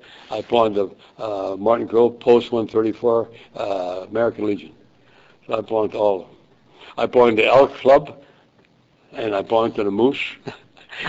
You're in the Army, the Marines, you're in everything. My wife doesn't see me. I bowl 2 times a week. I golf. I do everything. For 90 years old, I think I'm doing pretty good. Fabulous. You got a university named after you? Yeah. The shirt says Matz I thought University. that they have in the magazines where they have that thing. Yeah. You can have anything you want printed on that. Everybody gets a kick out of that. So when we come to the end of an interview, we always ask these kind of questions. And how do you think being in the military affected your life, your military experience? How did it affect your life? The way it didn't affect me mentally, a lot of guys can't stand war. I like war stories. I mean, that don't bother me. But it brought my mind going all over how people live so differently, the way they think. I wouldn't give up my experience in the Marine Corps for the world if I knew now what I knew then or something like that. But the war didn't affect me. But like now, I think the war is senseless. And the Marine, and they holler about Truman using the atomic bomb. That's the best thing they ever did to use an atomic bomb. The Japanese were fanatics. We went there, we would lose 1 million men at least. Sure, we bombed 2 different cities like that. But what did we do? Germany bombed England, didn't they? The Blitz, cities and everything else. What did we do? We did the same thing to the Germans. We bombed them mercilessly. The same thing with Japan. We firebombed the whole Tokyo. And what do we do with the atomic bomb? Cities, nurses, hospitals, schools, innocent people. They were killed, yes, but there was only a few thousand, a couple 100,000. The Marines, not the Marines, the Allies would have lost over 1 million men. Yeah. So Truman did the right thing with that bomb. I don't care what anybody says. The Japanese were fanatic fighters. Yeah, most of the vets all say that. Yeah. And the one man said, he said we were expecting to invade Japan. Yeah. And he said I probably would be here. He said my luck would have been up. Yeah, me too. My numbers should have been up a long time. Why? I don't know. That's what he said. I don't. A guy's getting shot here. A guy's getting shot here. And no, I ain't getting shot. Why? I don't know. The Japs come in. You're talking about a carbine. Well, we had a rising gun. That was no good. The Marine Corps got rid of that. They had a wire stock and a rising gun. It was something like a machine gun. But you couldn't control it. Then they gave me a carbine when I was in combat, and the Japs were coming at me, and bam, bam, bam, I hit him about 3 times in the chest before he fell. And I said, I don't want that too light. The carbine has 15 shells in the clip. See, where we had the Marine Corps, we had the old threes, the Springfield, bolt action. We didn't get the M1s till later on. The Army got everything first. See, the United States figured they wanted to fight the war in Europe first, win that, and Eisenhower got everything, and then later on, everything would go to the Pacific after they fought, which is a good strategy. But we had a bunch of old stuff. So then it gave me the carbine. That was good too, but then the firepower. So then I went back to the, I could carry a machine gun, but I had a drum machine gun because they were too clumsy. I had shoving Japanese there. I shot the top of his head off, whole top of his head, boom, and he was still kicking, moving. It's unbelievable the reaction your body has. You think the guy's dead, and they're not dead. So when I was on patrol, I would always have my Springfield. But then they were coming at us then we got the M1s. Finally got the M1s. That 8 in the clip. See, the Springfield had 5 in the clip only, and you had to go bolt action. And M1, you got 8 in the clip, you pushed it in there, and 8 rounds in there, it's automatic, gas fed. Boom, boom, you pull the trigger as fast as you want. See? And we had that. The Japs were coming at us, firepower, hit him, and bang, bang, bang, I'd shoot. I opened and flipped my pocket in the cartridge belt. I don't want that again. I tried to pull the clip out. I couldn't do it. Flip in their pocket, couldn't pull it off. The web shrunk. In a jungle, it rains all the time. You're always in rain and mud and dirt and filth. War is only difference between Europe and Pacific. So I said, never again will I have a cartridge belt. I had my cartridge belt with 2 cans of water, and my first aid pad, but I had bandolier. It comes in a silk thing with bandoliers, and all silk. You take the clip out 1, 2, 3. I had, just like you see in the movies, that's what they had. 2 clips here. The heck with my cartridge belt. Because the Jets were really coming at us. Come on, firepower, let's go. I couldn't pull the clip off fast enough. Yeah. So I said, hereafter, I'm going to rely on that bandolier. Yeah. Mr. Matz, how do you, the last question we usually ask the vets is, how do you think your experiences influence your view of war today? Well, I really shouldn't be, you don't really achieve anything. What happens with a war, it starts off good. They leave the generals run the war. But later on, the politicians run the war. The war should be run by the general. Let them win the war. That's what MacArthur wanted to do with Russia. We had 10 million men underneath arms. We could have kicked the hell out of Russia. But they backed off to Russia. But MacArthur was wrong with Truman, of course, when Truman relieved them of his command. But normally, the politicians stick their nose in there and they don't know nothing. So why leave the servicemen do within reason? You got to keep them underneath your control to a certain extent, but don't direct and tell them what to do. You want to make peace. There's no such a peace. We haven't won a war since World War II.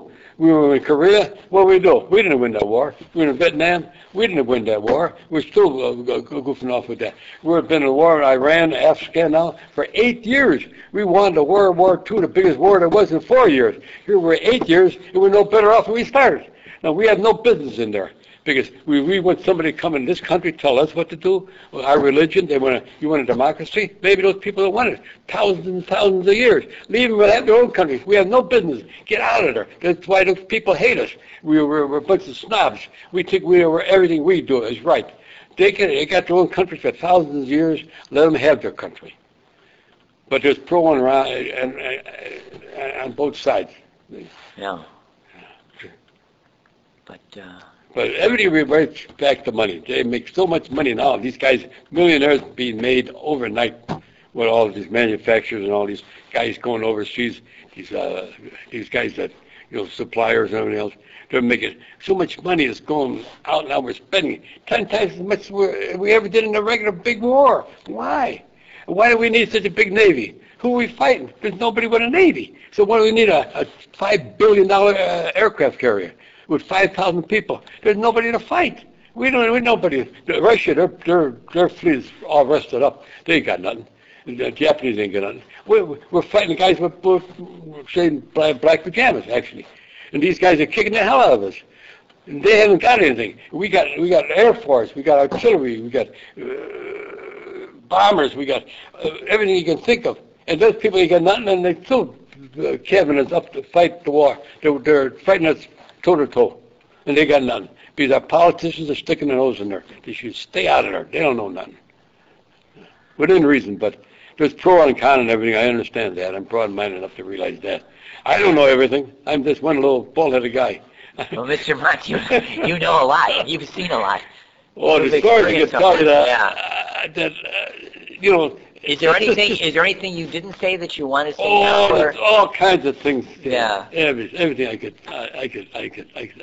think of, but it's unbelievable what happened to me. And I talk to my buddies. We go over beer and drink for hours and hours. They laugh. They land on the floor. When I joined the Marine Corps League out in Arlington Heights, we rent the hall from American Legion there. Because it's only a small detachment of Marines there. And when you join the Marine Corps League up there, you got to give your experience over there. And usually at one meeting. It took me 2 meetings to tell my story, and they were laughing. They never heard anything so funny in their life. They say, "Oh my God, these guys are all veterans. They know BS when they hear it." You know. But I got kind of mad at them. I dropped out of them, the Marine Corps League, because what happened is I was doing service on refrigeration and so forth. I went to Great Lakes as a civilian, of course, and there was a Marine captain up there. And that's when Glenn Buell was still there. You know, he was a fighter pilot or whatever he was. And I was fixing the refrigerator. And I told him I was a Marine. He said, "I'm being shipped out." He says, "I want to give you that plaque." It was a Marine Corps plaque, all red with a gold Marine Corps emblem on there. Beautiful red velvet with this gold frame. Beautiful thing. Oh, it was foot by foot. He gave it me. "This is for you." He said, "I'm being shipped out." He said, "They'll probably get busted anyway." He gave it to me. So what I did, when I joined this Marine Corps League out here, I went to the undertaker, and I said, "Hey, you got one of them flower stands, you know, with the flowers?" "Oh," he said, "come in the garage, take all you want. I got 100 of them." He said, "Take a flower stand." So I took a flower stand, I brought it to the Marine meeting, and I put that thing on there. I said, "Now when a Marine dies, you put that next to the casket." Beautiful. You know, it would look wonderful, right? I have a lot of good ideas. Nobody knows what happened to that. Somebody stole it. I give it out of goodness of my heart, give this plaque to the Marines. I says, when the guy dies, you can put it there. It would really look beautiful, better than the flowers, right? It was a beautiful piece. And somebody took it. They probably got in their bar in the base or something. I said, I quit this outfit. I said, no. Anybody would steal something like from a fellow Marine. You don't do that to a Marine. Once a Marine, always a Marine, and you stick together. Why is that? Once a Marine, always a Marine. They drill that in your head right away. We never leave our bodies. We don't leave nobody. We get you. We don't care who you are. We'll still get you. It's your spirit. You've got to stick together. You stick together. It's like the police department. You get shot, you're a civilian, right? When a policeman gets shot, what happens? Oh. They go mad. They go in anybody's house. They don't need a search warrant. They don't need nothing. They'll go bananas. They got to stick together. It's only a few of them. There are millions of other ones. So you got to stick together. It's strong. And the Marines, we think we're better than everybody else. That's why I never want to go in the Army. The Marines are the best. But I've met a lot of good Army people. They could, better than some Marines I know. They're good in everything. Everybody's good. But you went into the Marines, though, because you liked that. You didn't want to go in the Army. Beautiful. You didn't want to go in the, why didn't you want to go in the Army? Because it was... they take all the riffraff. They kind of take everything. They take everybody. They take everybody. Yeah. The Marine Corps is more selective.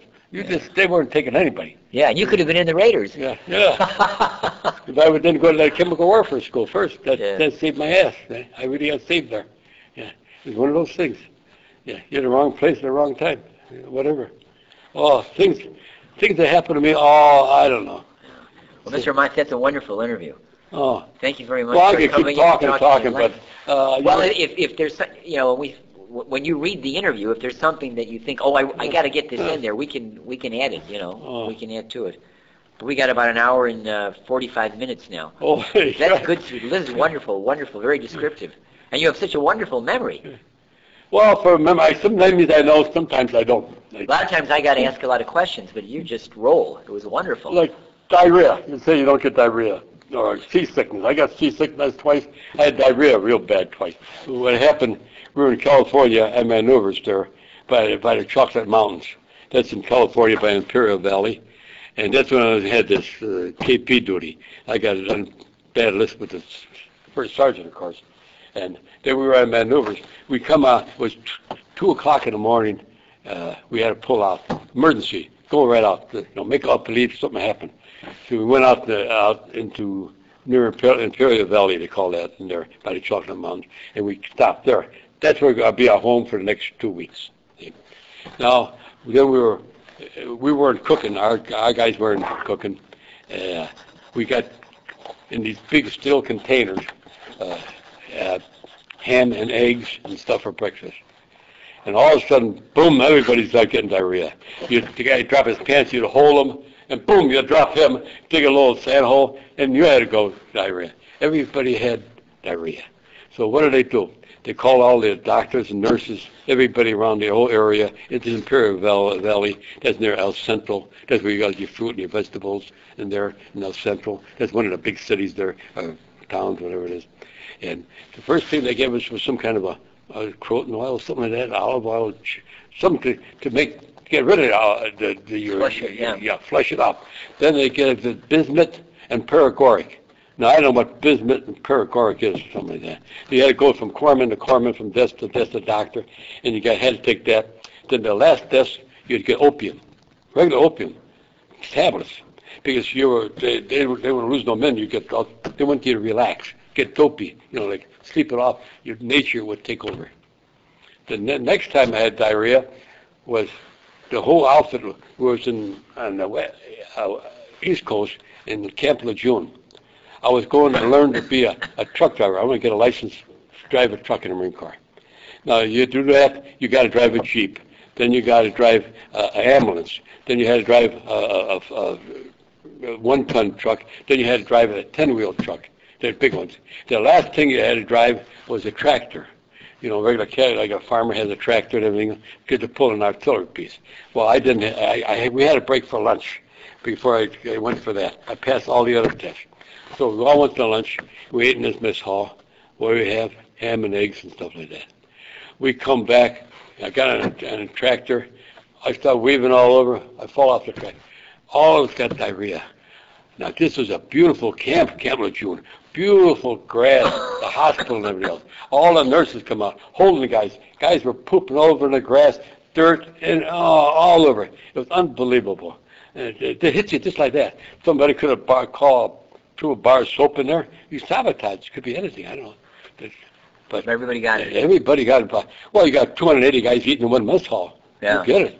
You get it. Only 2 times they have it. So did you have to do the olive oil and the... No, I didn't do that. I don't remember what we did in North Carolina. Yeah. It's just one of those things. I had different officers. When I was training there in Camp Lejeune, we had this one guy. He was punch drunk. He was a fighter at one time. He got hit in the head too many times. And I felt sorry for the guy. He was a nice officer. We were training. We were going to these Quonset huts. And guys would hit the stove like a bell, and he'd jump up in boxer stance. See, he was so goofy in the head. We took us on marches every day. The other guys didn't, other companies didn't do it. Our outfit, you got to be physically strong. We kill those chaps like nothing. Kill. He didn't last too long. He got transferred something. We got Captain Lombardo, like Gary Lombardo, the orchestra leader. Yeah. He was a small little Italian guy. You don't fight him with muscle. You fight him with your head. You got to use your head. Brain, you got to be smarter than the other guy. He wanted to be just the opposite.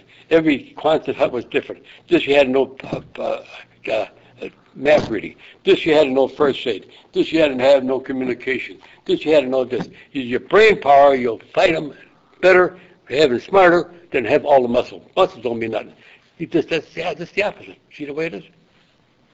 Day and night, different. Every officer you get a different officer. Some officers you got to worship. Some officers, well, they can't all be good. Yeah. So what are you going to do? Yeah, that was funny. That. See, when I got into first trouble when I was still in California out of boot camp where I got the KP duty, me and this guy named Applebaum, a young Jewish guy, And he's a funny thing. His name is Applebaum, and he come from Appleton, Wisconsin. Wow. Yeah. Now his dad was a doctor, a dentist. Now he got money, and I always got money. My parents always sent me $5 or $10 in the envelope. You know, when I was in the kid. Now it was a lot of money. Depression. You have $1 or $2. That was a lot of money. Well, we didn't. We were kind of spoiled. We had the money. The other guys didn't have the money. We didn't eat the food. We went to PX, got ham sandwiches, cookies, cartons of milk, and then we go to show, watch the show in Camp Elliott. Well, they had a formation they called out, but we weren't at the formation. The formation to tell you every day you got to have different uniforms, greens and khaki, all khaki. That's the uniform of the day. Well, we were in uniform of the day. We went to the PX and got our cookies and ham sandwiches. Went to the show. We got out of the show just before taps, before 10 o'clock, and all the lights on. The taps were going. No taps. All the lights are all on. We're moving out. Emergency. We're moving out. I come in the barracks. You guys are in trouble. First Sergeant, he mad at you at Applebaum. What do? We're moving out. We're moving out at 3 o'clock in the morning. You guys weren't here. I can see the First Sergeant. You guys are at KB duty 6 weeks. Now I got to bring you to the supply sergeant. Now he's got to open up the supply house. He's got to give you leggings. He's got to give you this. You got to get that. We're moving out. You guys where were you guys? We went to theater. You weren't here at the chow call? No, we missed that. Oh, we're going to fix you. That's when the first time I got in trouble. I got in the First Sergeant. Now I was on KP duty for 6 weeks. Me and Applebaum. Oh, God. Yeah, we got on that desert when we were coming out on this here maneuver, and we were on KP duty. Well, it gets real hot in the summertime. And in the wintertime, when it gets nightfall, it gets real cold. You get your brain. Him and I were sleeping together. We had our blankets together, our dress screens, a poncho over us. It was still cold. Yeah. And we had to be there. We had a certain tent because then the guard would come over and wake us up at 4 o'clock in the morning because we were on KP duty. We had these garbage cans cut in half and had water. One water was soap water, hot water. We had to start the fires. We were what they call pot wallopers. When the cooks get through with the pots, we got to clean the pots. They don't do that. We're the suckers. We got to do the flunky work. That's KP business? Yeah, KP. Oh, we kitchen police. We had a rotten job that way. But then we had a break after 10 o'clock. We'd wash our underwear and whatnot and take the tobacco stains out. They call it tobacco stains in your shorts, little poop. Oh, yeah. They had strong soap in your brush. You put that in your cactus, bleaches the white. Beautiful, beautiful. Then you look like an old-time Marine because the uniforms, you put them on a sagebrush and the sun bleaches them. Now look almost white. Now you're a China Marine, an old-time Marine. See? I remember we were in Camp Elliott at one time. Another gunny sergeant. He was a real big guy, too. He was a China Marine. He was actually in China for years and years in the Marine Corps for 1,000 years. Great big guy. He'd make coffee on an oil stove, a pan of coffee.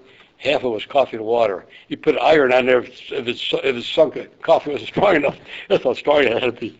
So he was telling us, we all gathered around him and listened to BS stories about China. So he's telling us all kinds of stories. And he's telling about all the beer he's drinking.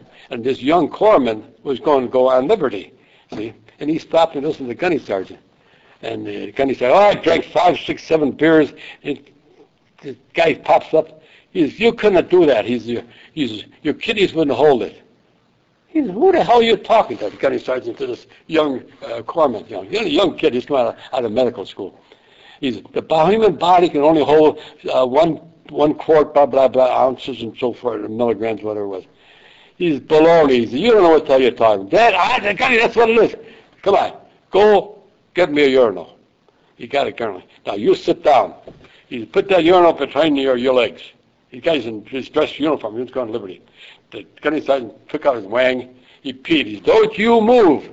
He filled that urinal, went all over the guy's pants, all over his shoes, all over. He was going. He said, that shows how much you know, you smart ass. You got to go home and change uniforms. The gunny sergeant, I can drink a lot of beer like that too.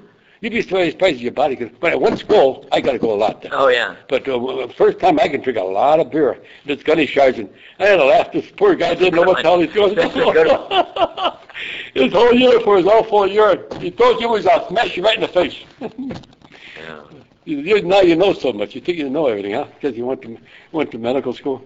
That was funny. I mean, incidents like that, I can tell you stories like they just don't come around. Yeah.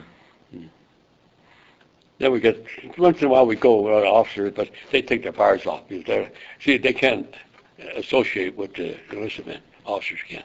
Okay. Is that a good idea? That's a good policy? Yeah, because you lose the respect for the officer then. Because like, he might have been a soda jerker. You might have been a chemist with them because he didn't finish school or college or something. You're an enlisted man. Now, he's an officer. He's God. You know what I mean? Yeah. It ain't right, but that's what they do. It's better for the organization. Yeah. But they brought us a lot of college songs and everything. Like they say, here goes number one, drink it down. Here goes number one, drink it down. Here goes number one, and we're out to have some fun. Here goes number one, drink it down. Then you all drink. See? Then you say, well, I'll skip number two. Here goes number three, drink it down. Here it goes number three, drink it down. Here goes number three, and we're out on the spree. Here goes number three, drink it down. Then you drink it down. Here goes number four, drink it down.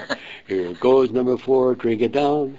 Here goes number four, and we've got her on the floor. Here goes number four, drink it down. Like it's hotter and hotter. Yeah.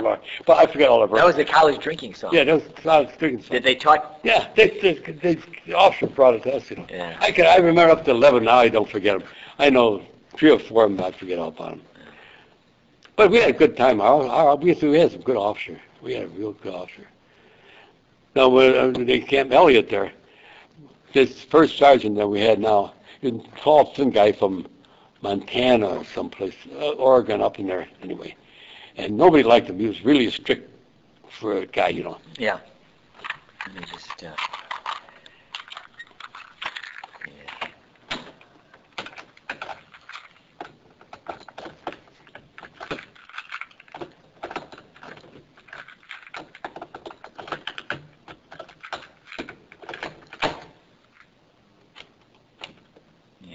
This guy's name is First Sergeant Graham. And Friday's the organized grab-ass day. So what you got to do is athletics all day, and then get ready for inspection. For Saturday morning, then you go on Liberty. And that organized grab-ass, you play basketball, football, boxing, wrestling, anything sports to keep you physically fit, you know. And this guy, First Sergeant, was a boxer. Oh.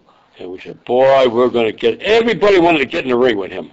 These great big Marines, they said, I'm going to kill that so-and-so. They went, he said, he was a pro CYO, the Cali organization, when they had that years and years big ago. Thing, yeah. He was so fast. I went in there, I lasted about 2 seconds. I was going to hit him, and bam, bam, I was laying down. Was he fast, this guy was. Oh, everybody wanted to kill him, but they were so anxious to kill him, they left themselves wide open. Yeah. He come right in there and knocked right down. He went to OCS, Officers Training School, you know. He can be an officer, but I lost track of him. But he was a fast officer, good first sergeant that way. He was fast. Made a lot of good ones, a lot of bad ones. What are you going to do? Yeah. That's the way it is. But so many things happen. Oh, I'm telling you that. Unbelievable. Unbelievable. I don't want to take out any more of your time. So I think this spring on television, I think on HBO, they're going to have that series on the Pacific. Oh. It's supposed to be like the Band of Brothers they had for Europe. They're going to have the same thing for the Pacific. I mean, the same kind of an idea, based on a couple of Marine. I think they're following a Marine unit. Yeah. That'll be really interesting. Yeah. See, the war in Europe is altogether different. It's more like civilian war. The war is hell no matter where you're at. Yeah. But in the Pacific, you got the temperature to go. You get the bugs and snakes and everything else. I'm sitting on a throne, 2 or 3 pots here in the Marine store, sitting on the toilet, and a big snake comes by. You don't move. It just goes away. What do you mean? We were in combat one night there, and 3 guys were sleeping together. This real guy, his name was Corporal Regal, and the two communication guys. Well, they put the ponchos over together. It was raining, of course, and they were there, and the branch broke off a big tree in the jungle. Everything's rotten. Everything's rotten in the jungle, and it fell off, hit this guy right in the back. It broke his back. And this guy was the nicest Marine. I'm going to kill 50 Japs. I'm going to do this. He volunteered for every working detail, and he was the best Marine you ever see. Never seen action. Never seen action. The tree broke off. He was sitting, at least sleeping in the middle. The tree hit them. The other two guys weren't hurt. That big tree hit him right in the back somehow. The corpsman, they had to carry him. What happened to him, I don't know. But that's the way accidents happen. You never know who it is. Just like that first lieutenant got 3 days with us and he was dead. That was on Okinawa. Yeah, I think that was Okinawa. That was Okinawa. Yeah. It goes on and on and on like that. You also, when you're going to maneuvers, you go down on the nets, you got a lot of equipment. You got your helmet, your weight of all the ammunition, your backpack, your shovel, canteens of water, and you slip, you fall in a drink, you go down. It's hard. You're supposed to be able to flip it off, but you don't make it. You always lose 4 or 5 minutes in maneuver, always. But they say I know what they say to their parents when they give them, tell them they died. They tell them died in action or died, how they died, I don't know. But it always happened. They probably drowned, right, or something? Yeah. See, when one of the combats I went in, of course I was a sergeant at that time, but this gunny sergeant, this other guy, I didn't know who he was. He come alongside me. We crafted out there. It was at night, and he says, "You want a drink?" I said, "I got my own water." He said, "I asked you if you wanted a drink." I taught him my canteen of water. He pulled his out, a gunny sergeant. Booze. Yeah. Boy, I needed that. I looked at his name, Obajinski. I said, I was in boot camp with a guy, Obajinski. He said, "That's my kid brother." Wow. This kid, yeah. How, see, I meet anybody? I said, "What happened to him?" I said, "He went in the radars." Ooh. He was all shot up. He just got discharged from the Marine Corps. He said, "I'm staying in. I'm a 30-year man." I said, "I remember your brother. He carried the flag. He was the top guy carrying the flag, pin or whatever it is in the boot camp. He's the top guy. Always got that." Well, this guy was Marine Corps happy, kind of his brother. I didn't know my left foot from my right foot on that. The way you meet up guys with different guys like that. Yeah. No, I had so much fun in the Marine Corps. The songs and singing, and we go in the slop shoot. Slop shoot, that's a beer hall, and buy a couple of cases of beer, and you had to either tell a joke or sing a song or do something else. We'd take a beer out of your case. See? Oh. Out of your case. And then you mark your name on it and put it on the side, and the sergeant would keep it in the beer hall fight. We could put away a lot of beer. Boy, we could put the beer. And you all had to come with a joke, a decent joke, or a song. Well, I don't know anything. Take your case. Come on, everybody takes a bottle of beer. You come home pretty happy. Yeah. We had a lot of fun in the Marine Corps. Yeah. When we first went in the Marine Corps, you'd sit at a table, and the other boots would serve you chow. Big platters of sauces, eggs, anything you wanted. You would serve us big pots of coffee, cartons of milk, fresh fruit, everything. Then later on, they'd dock that off, and everybody coming in. You couldn't do that individual. There was like 10 people on a. There was like 10 people on a table. Now we got those metal trays, and you go through a chow hound, through a chow line, and they slap the stuff on you. That's none appetizing. None appetizing. When we first went in the Marine Corps, too, you could come out, take a shower, you could throw your money on your bunk. Nothing was lost. It was there. Now, later on, when the draftees start coming in, the riffraff, we call it a riffraff, you put it in your locker with a lock on it. They break it and take your money. Yeah. A lot of thievery goes down there. Some good Marines, most of them are real good Marines, but you always got to get guys that they're different. They come from, you don't know where they come from, different parts of the country, and maybe they come from a very bad area. That way they had to make a living. Dog eats dog, Yeah. They didn't have no standards. Yeah, a lot of the vets, when they joined the service in World War II, they met people from all different parts of the country that they never had encountered before. It was an eye-opener. And how it is, it's an experience you'll never forget. You wouldn't want to give it up either. Yeah. You wouldn't give it up. What I know now. Yeah. What are you going to do? But it's over with. 65 years ago, I can't remember everybody's name. Some names I know. But you have fresh, vivid memories. I mean, it's wonderful. Yeah.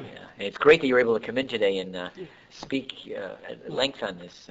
It really gives you an eye-opener into battlefield conditions. Oh, I could tell you more stuff. I can't think of them right now. Maybe if I had a couple of drinks. I'll be able to tell you. I don't have permission for that. I got to check with the colonel. Yeah. You're an Irishman. Now, what's a drink? Good Irishman. Old Patty, turn over in his grave. Find out you turned down a drink. Have you any with you? Anyway, I think we'll stop there, Mr. Matz. Thanks very much.